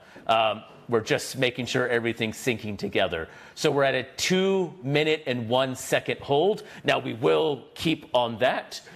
We will stay at 2 minutes and 1 second until we resume it. We won't go back to that 3 minutes. Right now, everything they're doing is just making sure the winds are cooperating. So again, for those who are just tuning in, hoping that the rocket has already taken off, we've been dealing with some storms blowing in during the dry season up here in the Northern Territory, waiting for it to, well, subside, essentially. Now, as of now, the winds are not dramatic, but they are out of tolerance for the rocket. So what that means is there is enough gust that the rocket is swaying too much. Now, as we were seeing in those previous shots, the engine and the rocket is mounted to the gantry, and that has to be stable. Now, because of the wind, they're going to reset to 3 minutes. And again, this is all part of the normal process. And again, the only thing stopping us right now is wind and storm. So for everyone, think good thoughts in Australia. Absorb all of the bad weather here so that we can see this rocket launch and this rocket takeoff. And again, I mean, you know, we are all excited to see this historic first commercial launch. We're excited to see NASA's first commercial launch from anywhere. So we will be monitoring the weather. They will be staying it. And as soon as, again, the winds are in that tolerable range. So what they're worried about, again, is the gusts. So how much you can gust back and forth. That is the real worry here. This is going to be what is going to prevent or start our count. Now we have a plenty of time in the launch window. We have a 3-hour launch window. Now that is started from our original time to which was about an hour ago now. So we still have at least another not quite 2 hours to fit the launch in. So there is not necessarily that much of a worry for the rocket not taking off, so to speak. But we're just waiting for that wind to die down. And once the team at Launch Control Center, that's the building kind of behind us, that will be essentially pressing that button. Once they are ready to go, we will be ready to go. And we will be with you. We will be with you until we get that 0 mark. When we hit 0 and we see the rocket launch, that's what we all want. That's what I want. That's what you want. That's what the team here wants. You know, there are scientists who have been waiting for their experiments to go up and launch and get their data. And, you know, they've been hanging around for a long time. They've been long for a bit. Now, one of the things that is, I think, exciting about what we are seeing is really what the science we can expect from some of these missions. And so we're going to go, for those who missed it, we're going to go back and play Kevin. And so Kevin is one of the mission scientists that we were able to see and talk to about why did NASA come to see this rocket launch happen? Why did they want to do their science? And why are they setting up here? So we're going to try and go see Kevin again. Again, this is pre-recorded vision. And Kevin is relaxed a bit because right now he's on the 2nd and 3rd mission. He's just waiting out for the first launch to happen so he can see his 2nd and 3rd launch. If there's a little bit of residual gas in there, you can actually create an arc that goes across the small amount of gas. It'll act like a conductor. Yeah. And if that happens, then things can break down and melt quickly. I can imagine that. If there's a little bit of residual gas in there, you can actually create an arc that goes across the small amount of gas. It'll act like a conductor. Yeah. And if that happens, then we're now resuming the count. This is the beauty of trying to launch a rocket in the dry land. So there are all sorts of inhibits on the winds here have been deemed to be within the safe region.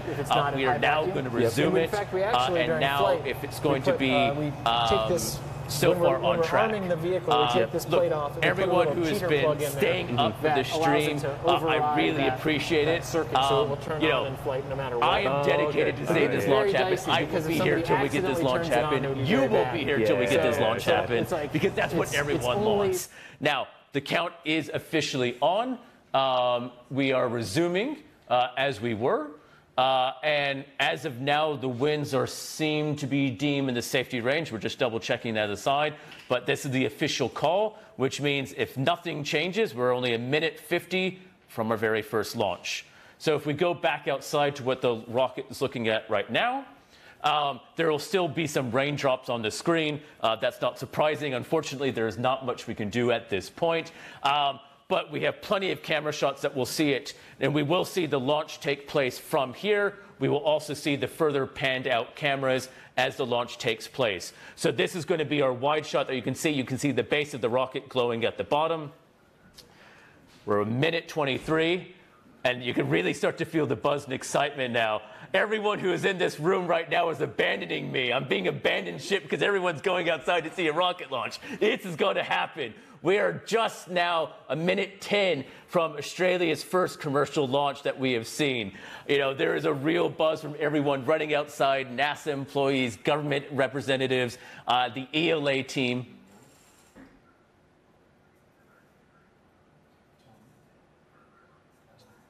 So the winds have just popped up again, unfortunately. So we're holding now at 58 seconds. We will see if we resume this countdown. You know, this wind, I am going to be happy if I never hear of wind again. I'm going to tell you this right now. So we will reset. We're holding at 58 seconds. Let's hope that the winds keep down enough. So we're going to reset now to 3 minutes. So this is the process that once the winds are deemed too high, we have to reset to the 3-minute clock. Now, unfortunately, this is because of the whole process of counting down. Because once the rocket is launched, it obviously has to take off. So the worry about the winds is not just for the rocket itself on the launch pad. It is for as it goes, obviously, into its orbit as in a trajectory. And if the winds are blowing it around too much, it could be blown too far off course. It can limit the payload being reached into orbit. And this creates a lot of problems. So we're going to restart the countdown back to 3 minutes. Luckily, we're not going past 3 minutes at this point. It's just a wind problem. We're going to stay at 3 minutes for now. And as soon as we can, we will resume the count. Now, again, I appreciate everyone being so patient with us. You know, this is the weather. This is what life is like when you're trying to launch a rocket. You know, hey, they say it's rocket science. In fact, on the back of the bottle, it is just rocket science. But what we're doing is we are just waiting. We'll stay on these shots, obviously, for the wide shots. Do you want to? But what we're going to try and do is at least get a sneak peek back about what Kevin, as we were talking to earlier, was excited by.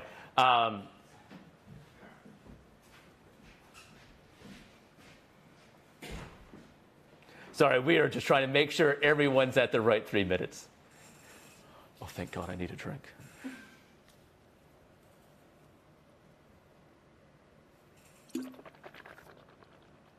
And if that happens, then things can break down and melt quickly. I can imagine that. So there are all sorts of inhibits on here to not let the detector turn on if it's not at high vacuum. Yep. And in fact, we actually during flight we take this when we're arming the vehicle, we take this plate off and we put a little cheater plug in there that allows it to override that circuit, so it will turn on in flight no matter what. Oh, okay. But then it's very dicey because if somebody accidentally turns it on, it would be very bad. Yeah. So it's like it's only held safe by humans at that point, which is a scary thing. Which is always a trick. Yeah. So the telescope is here? That's right. So the telescope starts here. It points out this way. This is what we call the shutter door. Yep.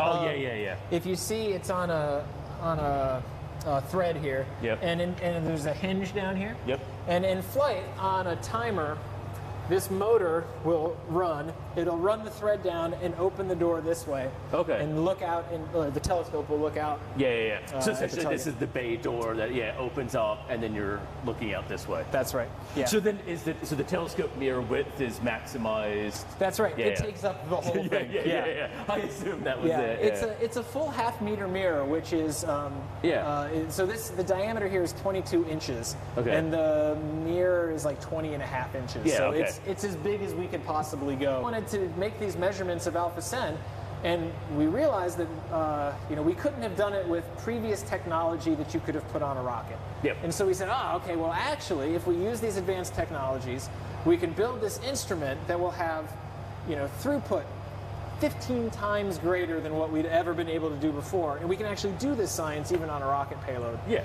And so we just built it all together. Nice. Yeah. Well, look, so far it seems like it's tracking well, at least. Yeah. This is also the second science flight. We did a test science flight to observe an F-type star in November of last year at White Sands. Yeah. NASA did not want this to be the first flight of these payloads. Interesting. Okay. Yes, they wanted payloads that had a high probability of scientific success. Yeah, okay. Which I completely understand. Yeah, no, you don't want 3 missions that go up and don't give data, because...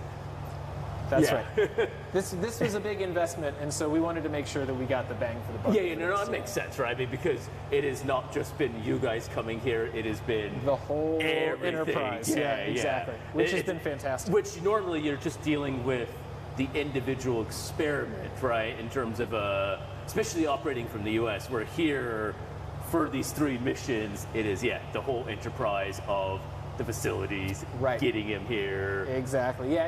And when we launch in the U.S., we basically just plugging our experiment into a process that is already happening. Yeah. Here, we've created the process. Yes, exactly. And so it's just a much bigger undertaking, and so we wanted to make sure that we'd work the kinks out. Yeah, no, I understand. Did you get data on the first flight? It was beautiful. Yeah, we have my former my almost to defend grad student now is back at home writing the paper on that cool. data. Yeah. Awesome. 40. So, if you've just seen, we have resumed the count. And that is because, yes, the winds have now become, stable again. So we're going to try and see if we can do this again. And I appreciate everyone. Yes, I need a drink. I'm only unfortunately drinking water because my voice is very sore. But you can do as much as you want at home. Hopefully we don't have to go back to that 3-minute game. So we are now just 70 seconds away from the launch. We will be going outside, as you're seeing now, to see this. So as long as the wind's stable for the next 2 minutes, essentially, or at least the next minute, this rocket is launching off. Now, I know I've said that before. So we are officially now under the minute count. We are still going. So we are still at 44 seconds, as you're seeing. So we will stay outside for the shots. We will keep it as much as we can. And we are going to see a rocket take off from Australia. 30 seconds. Now, the fact that we are having a rocket take off from Australia is just as... I cannot wait to see 20 seconds from now this rocket take off.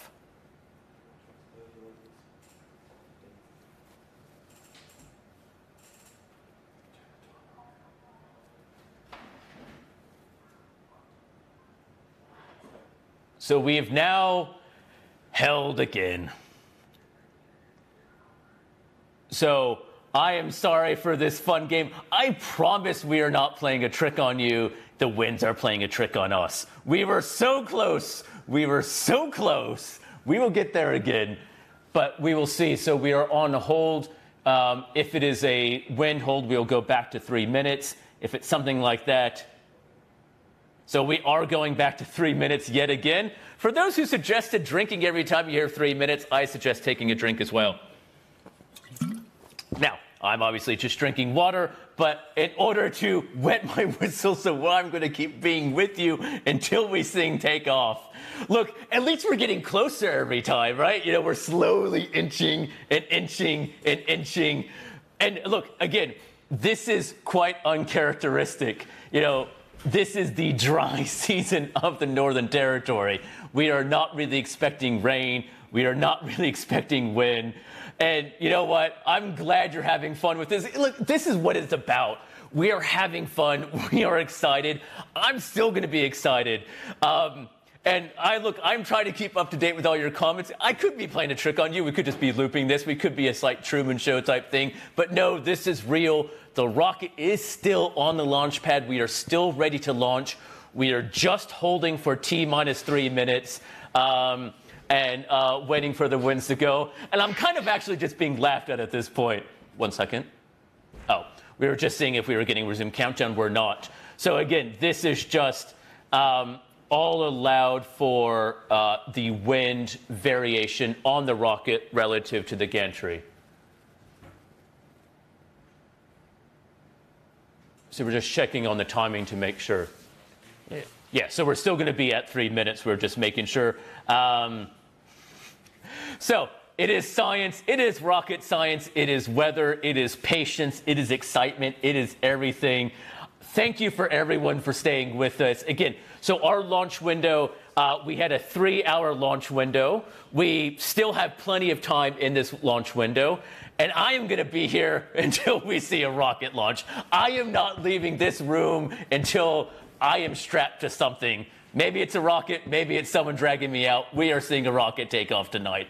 We are excited. We are ready. We will get the weather cooperating. So we're going. Yeah. So the official count, we're just being informed, we did get to officially 8 seconds, but we had to restart to 3 minutes. And again, this is all just the...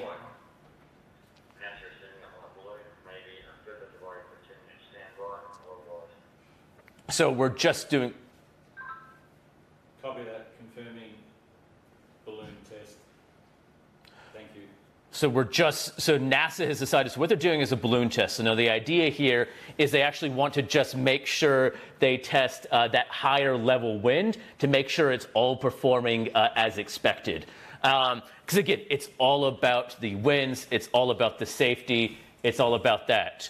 So now because of this, because they want to be extra secure that they know what the wind's doing, that they know that the wind is going to be stable throughout, we're going to unfortunately have to go back to a longer countdown. So we're now going to go back to T-minus 10-minute countdown. We're going backwards in time. Now, this is purely to make sure that the wind is doing what it's doing, that it is cooperating, and that we're doing it. So yes, so those who are saying that we're going to be doing a balloon test, we are going to be setting it up. And for all of you who are keeping their kids up to watch this, I live in Canberra, which is a half-hour behind in a very cold place. I know my kids are watching right now. So you know what? Stay up. It's fine. Your teachers can deal with you in the morning. It's not my problem. Now, what we're going to be doing is we're going to be waiting. This is a momentous occasion. This is Australia. This is history. And, you know, we're going to be waiting here to make this happen. Now, one of the things that we were going to do is it was great to be able to see and interview some of the people on site. We were able to see the science. Yep. So what we're doing, so just getting the official tech. So we're going to still stay at the T-minus 3 countdown. So that's the official countdown. And the way procedure starts is we're just waiting for 10 minutes. And again, this is what we're doing is NASA's going to be launching a balloon up, getting ready to test those higher level winds. And so what we're really waiting for is just to make sure everything's cooperating. Look, and for those who maybe this is your first launch, maybe this is your 100th, this is common. We often get weather delays for places. One of the great reasons why people wanted to come to the Arnhem Space Center is because hopefully you can get something called the dry season. Well, the dry season is making every single person at the facility work for this launch to make sure what is going to happen and to make sure they earn that rocket launch happen. And this journey has been happening for a long time. And we caught up with Michael earlier in the day, who is the chairman and CEO of Equatorial Launch Australia. He really was instrumental in getting this facility to happen. And hearing the story about how you go from an idea of building a rocket to now getting a rocket almost ready to launch. We're almost ready to launch. It's a kind of an amazing story. And so I just want to play back that story, that interview that we had a chat with Michael. And because it's an important one. When we think about where we are, how remote we are, what this vision is, it means a lot, not just for ELA, but it means a lot for Australia as well. And this is a sort of amazing thing to happen. So look, we are going to earn it. We're going to make it. And yeah, for those who are counting, when we get to those final 10 seconds, I am going to be louder than anyone can tolerably imagine because I'm going to be excited to see the final 10 seconds happen. Now, so we are, as we said, in this T-minus 3 minute hold rather, but we're in this hold for a few minutes while NASA launches a weather balloon. Now, unfortunately, we just don't have any vision or data from that, so we will wait to hear until NASA says so. But we are going to catch up with Michael, who we interviewed earlier in the day. Hi, I'm Michael Jones, the Executive Chairman and Chief Executive of Equatorial Launch Australia. And tonight, we're doing Australia's first space launch from here in Arnhem Land. So watch this coverage and you will see the first commercial rocket launched into space from Australia, and the first time that NASA has ever launched from a commercial spaceport ever. So here with Michael on what is, I'd say, a momentous occasion today is a small way of describing it. Yep, every interview so far has asked me how's the excitement level. Have had no excitement, just been too busy. But today, starting to get a little bit of a vibe of today's a day. So the excitement level is increasing a bit. So that's good, because I want to enjoy it. Yeah, I was going to say, that's the thing, right? I mean, because this process has been not just the past few weeks or past few months. This process has been quite literally years in the making. This has been an exercise of 7,000 cuts. Yeah. We submitted the start of our launch license about almost 2 years ago to the day. Yep. That's been a long, arduous process. The building of the site here and doing anything in a remote location is challenging. And of course, if you're going to be in an industry sector, let's pick one that's really sort of nice and simple like space. Okay? Yeah, exactly. It doesn't need any sort of technology No, involved at all. no, that's right. And you don't need to find people who know anything. Exactly. Right? So we've had some challenges and it's been a long road, but you know, despite like feeling on occasions that every roadblock in the world's been put in front of us, you know, we've got here, it's a great day, and you know, we are starting to get excited about it. And I think there's just a buzz that you're starting to see amongst, as I said, not just you, but everyone who seems to be working here. You know, there are people who have been, you know, we were talking to someone, he's been working here on site for the past, 12 weeks. He's like, I just want to see the launch tonight, right? You know, I just want to get to that moment. Yeah, I don't think we did it on purpose, but I think what you do is you leverage what the end game is all the way through these things. So everybody starts to get a feel for, I want to get to the end and I want to see, what this is all about. And what's a really interesting dynamic is the mix of, the 75 years of experience of NASA and all the people who are just insanely professional. They're so good at what they do. I mean, and they're so regimented and, rehearsed. Some could say inflexible, but let's just say they're very structured in what they do. Yeah. And then on the other side of it, it's us. We're here, we're sponges. We're trying to soak up every bit that we can from them, and you could not want, as a startup company, to have a better launch customer, pardon the pun. It's pretty hard to do these conversations without, working in this space and the launch customer. But that's part of the job. That's the beauty of the job, right? Is the puns. So we, we couldn't have a better customer to start off with because of both reputation, skill, and just their generosity of passing on information and working with us. And at the end of the day, there's this one guy who has to finally decide, are we going to launch? And that guy looks like me. So, so I have to remind them of that occasionally. and it's also not the responsibility just to the people on the site or NASA or the science payloads. It's, in some degree, the entire community, as we've talked about, who's been invested in this. Huge span of stakeholders from, the Northern Territory government have been really instrumental in getting us off the ground, all the way through to all the different traditional owner and Indigenous groups who we want to engage with, but we have to engage with because we're on their land. Yeah. And specifically for these three missions, the payloads are landing back on their land, so we have to coordinate with them. And there's then the absolute myriad of interagency things that you need to do, from explosive ordnance, environment, transport, aviation, maritime. Could you have people around CASA, the space agency, safety, site rangers? It's not just rockets. This is going to be the first commercial launch in Australia, and that means a lot for the Australian space industry, not just ELA. Yeah. As I've travelled around the globe in the last sort of 12 months, talking to all the major players in the space world, one of the things that has really struck me is there are Australians everywhere. Yeah. And so, to some degree, bringing that home and showing that we have a capability here, and this is our coming out party in a big way, and to show that Australian technology and innovation and entrepreneurship can, be at the forefront of the world stage in space is a big statement. And I think that there are a lot of other great Australian companies in space. There is. But, the Fleet Technologies who are doing satellites, the Skycraft in Canberra doing satellites. Who will hopefully have another launch this year. Yeah, that's right. and Myota, You know, Southern Launch, our launch partners, who are coming up tonight, which is really nice. That's right, and hoping to have that, you know, this kind of same facility, but in the south. And that's the beauty of it, is this isn't just representing this site, it is what Australia is going to become. But certainly with Southern Space, we talk to it, Southern Launch, sorry, we talk to them all the time. We get on really well with them because we have common problems, you know, and common challenges. So we try to help each other out where we can, and I'm a big believer in, you know, the sum of the parts is always going to be, you know, the best part of it. And so, you know, let's 10 years. We have a first launch tonight. Yep. What do you think Arnhem Space Center looks like in 10 years? Well, where we're standing at the moment is on what I would call, you know, Site 1. Yep. You know, the end of the first phase, which gives us the ability to do medium-sized rockets. Yep. So up to about 450 to 500 kilos in payload. Yep. The rocket itself sitting on the pad can be up to, you know, 200,000 kilos sitting on the, so reasonably large. This is Site 1. Yeah.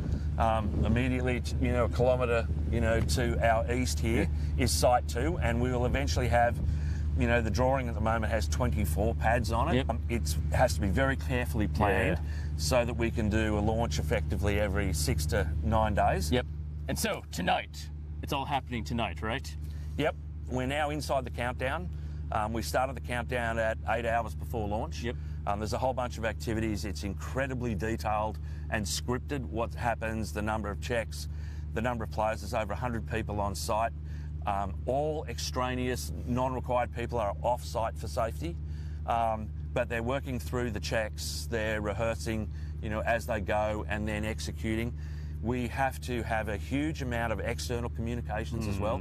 So airspace, maritime, local emergency services, coordinating with security, just talking to everybody else on site as to what's... Because it's still a rocket that is being launched tonight, right? That's the thing. Absolutely. You know, we're about to fire a projectile that's going 300 kilometres into space. Yeah.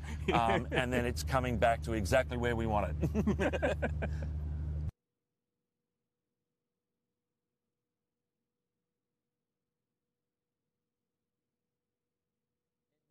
T-minus 3 minute hold for this weather balloon. Now, the idea here is to have the weather balloon go up, test the local winds. Because again, what we're worried about, and what NASA in particular is worried about for this rocket, is not just the winds on the top of the gantry of the rocket as we're looking at, but as it goes into orbit. So these balloons obviously can go tens of kilometers into orbit to actually test what is the winds above and below. But now the key here is the whole rocket is obviously going to a height of 350 kilometers. So in order to do that, they need to test up to as high as they possibly can to make sure it's stable enough for those winds. Now, we still haven't had the rain, even though we still have winds or droplets on our screen here. Now, for those who asked, we cannot go near the rocket site. No one can go near it that close where this camera is. It is closer even than people almost would want. So there's unfortunately no way of cleaning it. We will just deal with it as is. Some of the other shots are a little bit better. So we're still going to stay at it. We're still going to wait for the measurements for the weather balloon. This will give us the critical data that NASA needs to make those decisions, on the safety of the rocket, because it's not just the safety of the rocket, as we've been saying, it's a safety on the trajectory. So when this rocket, whenever it does, takes off, it's going to launch over, it's going to go over southwest Arnhem Land, so you have to be close in order to see it. If you are not in the vicinity, you won't see it. But look, you've been with us this long on the live stream. You're going to be with us to the end, and I appreciate it. We love you. I love you. Space loves us. And as long as the weather and the wind loves us back, we will see a rocket launch tonight. We still do have time in the launch window. Now, there is a limit to this launch window, but we're still in the time of it, so it's fine. We will just wait for those 10 minutes before we resume our T-minus 3 countdown. Look, when we got to that T-minus 8 seconds, oh, we were feeling like it was going to take off, weren't we? This room was electric. We're going to wait, though. So we will wait till we're there. We're still going to be with you. Now, one of the things that we've explored and one of the things that we really have seen with this is how do you build a spaceport in a remote part of Australia? And the history of Equatorial Launch Australia is an amazing one. The history of this vision to bring a rocket to here with a contract from NASA ready to go is an amazing story. You know, and I'm surrounded by people in this room who I know have been spending a lot of time on it doing various tasks. And look, they want to go as much as you, probably more than you, no offense, because they've been working for so long to see it, and they're waiting for it to happen. And we have people who have been standing outside in the rain just to wait it. There is passion, there is dedication from the entire team here, down the launch site, and all across it. And this is part of the ethos that has been part of Equatorial Launch Australia and this history to make it happen. And we're going to take a look at it real quick. We're going to take a look at that, of the story of ELA and how we've kind of gotten to today. Look, at this point, if people just want to chime in, sure, go ahead.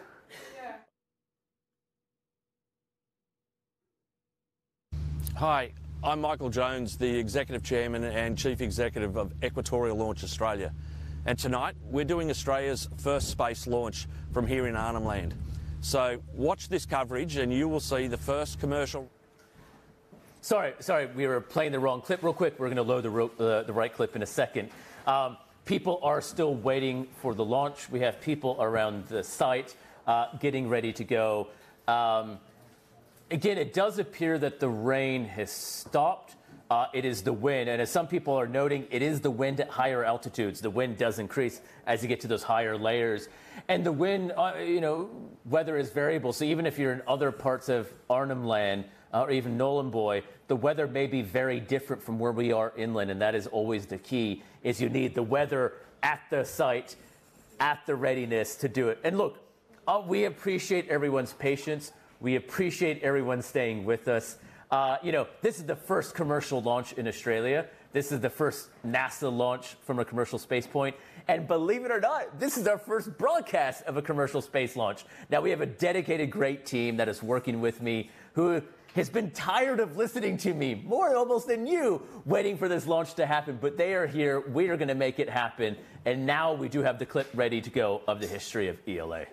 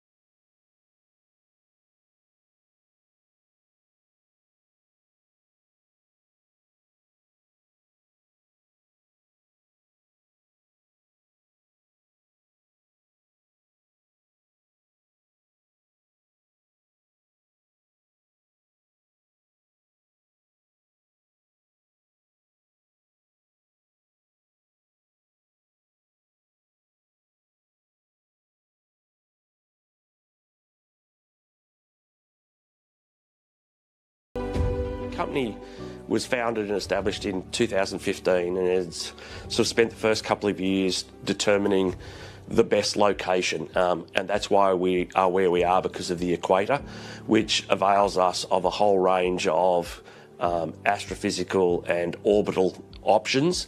And then in 2019 we were contracted by NASA, who expressed an interest in launching from the Southern Hemisphere and specifically from Equatorial Launch Australia's site in Arnhem Land. Equatorial Launch Australia and NASA go for launch right here in the Northern Territory. These rockets will go some 250 kilometres into the sky to collect data on the physics of the sun and its relationship with the Earth. It's about sending a message to younger Australians and indeed Australians of any age who might be looking at retraining for future careers of how important science is.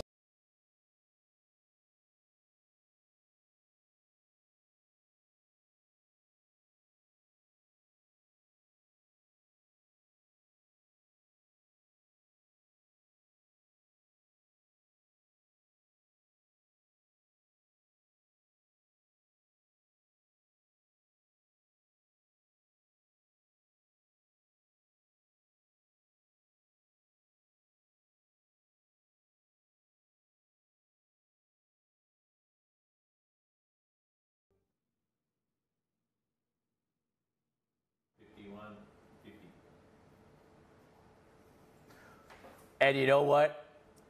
We're back on count. Yes! So we are now T-minus 140 and counting. So now as long as those winds stay away, we are going to see this rocket launch. Now, I know I'm sounding like a broken record, but this is okay. We are staying with it. We're going to get this launch. As of now, the winds seem to be as cooperating. And you know what? The beauty of it is a little bit of wind and a little bit of time has dried out our camera downrange. So we are now going to be approaching the 70-second mark. So 1 minute, 10 seconds left to go. And so as we go, we were going to stay at this count. We got to 8 seconds last time, and then we had to wait. So we did approach the 1 minute mark. We are still on track. Yep, so we are still counting down. We're getting close. We are getting close to Australia's first commercial rocket launch, NASA's first launch with an Australian customer anywhere. And I can tell when we're getting close because everyone abandons me right at the key time. That's when you know we're ready to go. But there are a few of us here to the bitter end, ready to go to see this. We're going to do it. We're at 30. 20. No. 7, 6, 5, 4, 3, 2, 1, go! Yeah!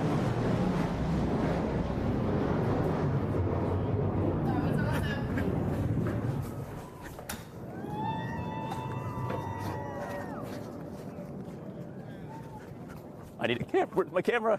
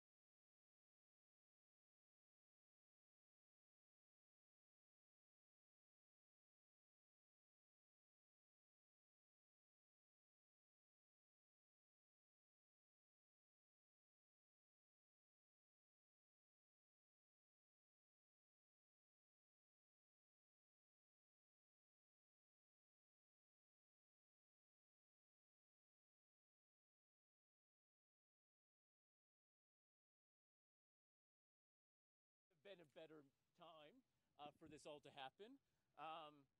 Now, obviously, we cannot see the rocket anymore. That's okay. What we're doing is we're just getting outside, set up for any outside shot.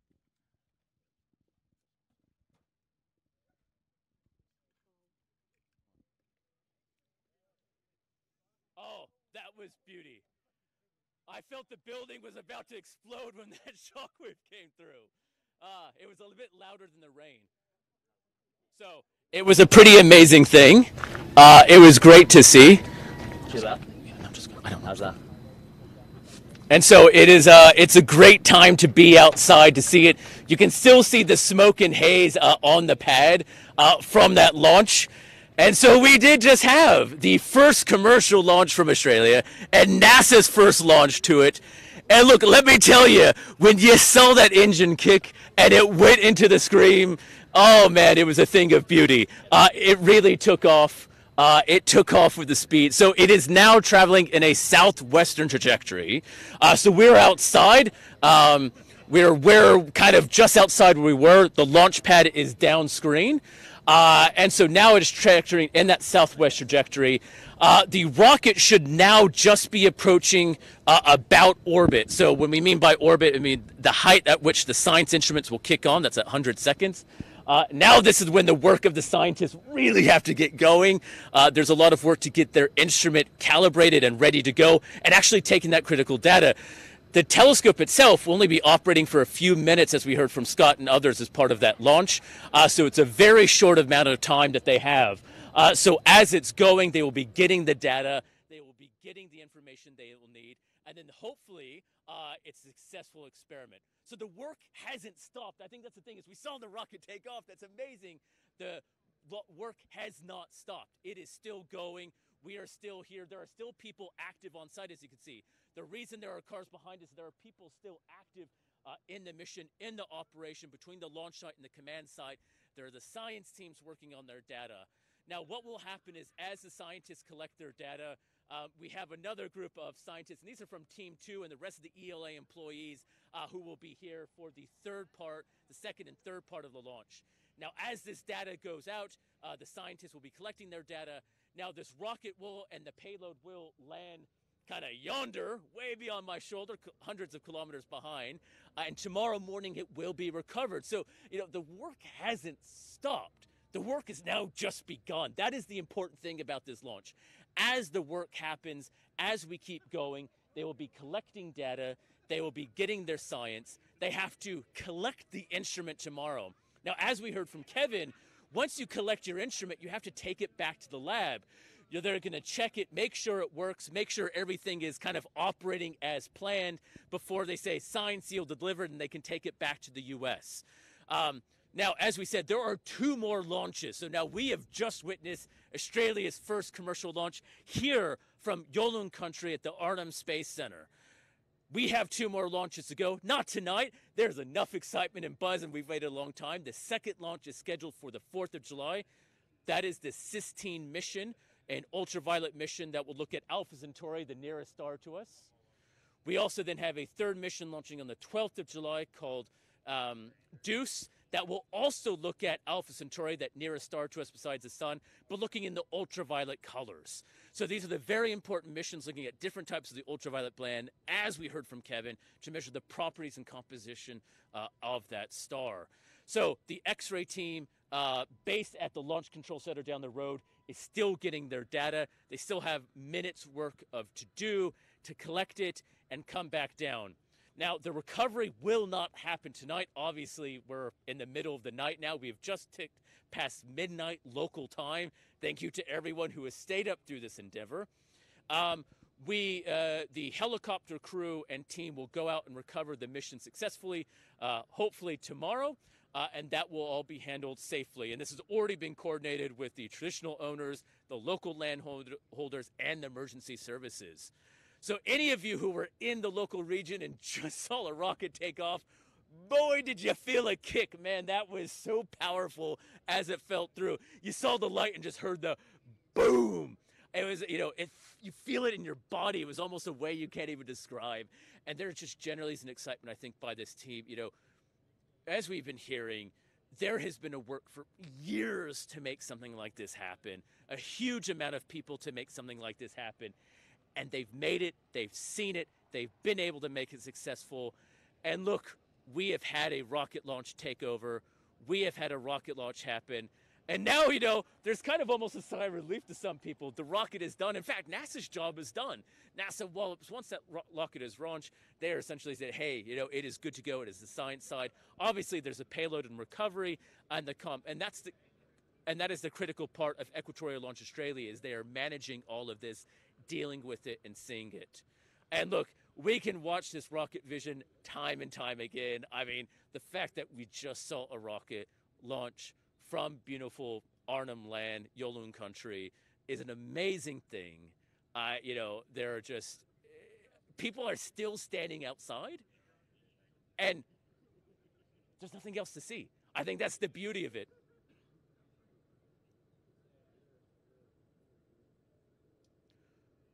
So you were still seeing some of that rocket footage as you're seeing on the screen. And so, it really was that quick, powerful launch as we saw. We got the countdown. We got it. It was amazing to see. Look, I mean, as I said, there are people still standing, just almost kind of, not quite in awe, but I think appreciation, because there is a lot of hard work. There is a lot of science. There's a lot of engineering.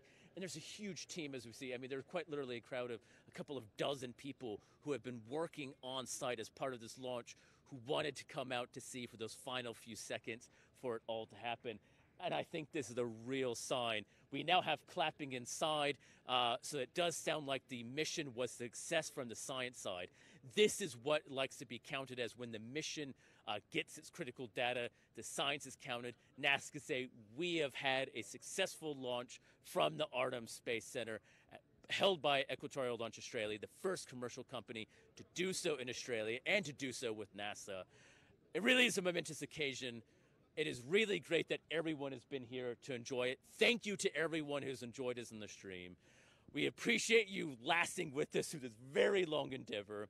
We were worried about it ourselves. Was it going to happen? Was the wind going to stand away? It is wet everywhere we look, but it's kind of clear right above. It was clear enough. It was perfect enough. The winds were stable enough just for those critical final 3 minutes for the rocket to take off. That's exactly what we saw. That's exactly what you saw.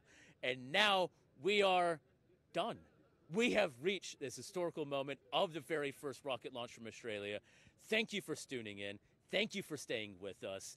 And we will be with you throughout the day tomorrow to cover what is the results of it. So keep up to date. We will be updating information as it comes to the public via YouTube, social media, and the media. Stay tuned for what is in store. For now, the beginning of the journey. This isn't the end. This is the start.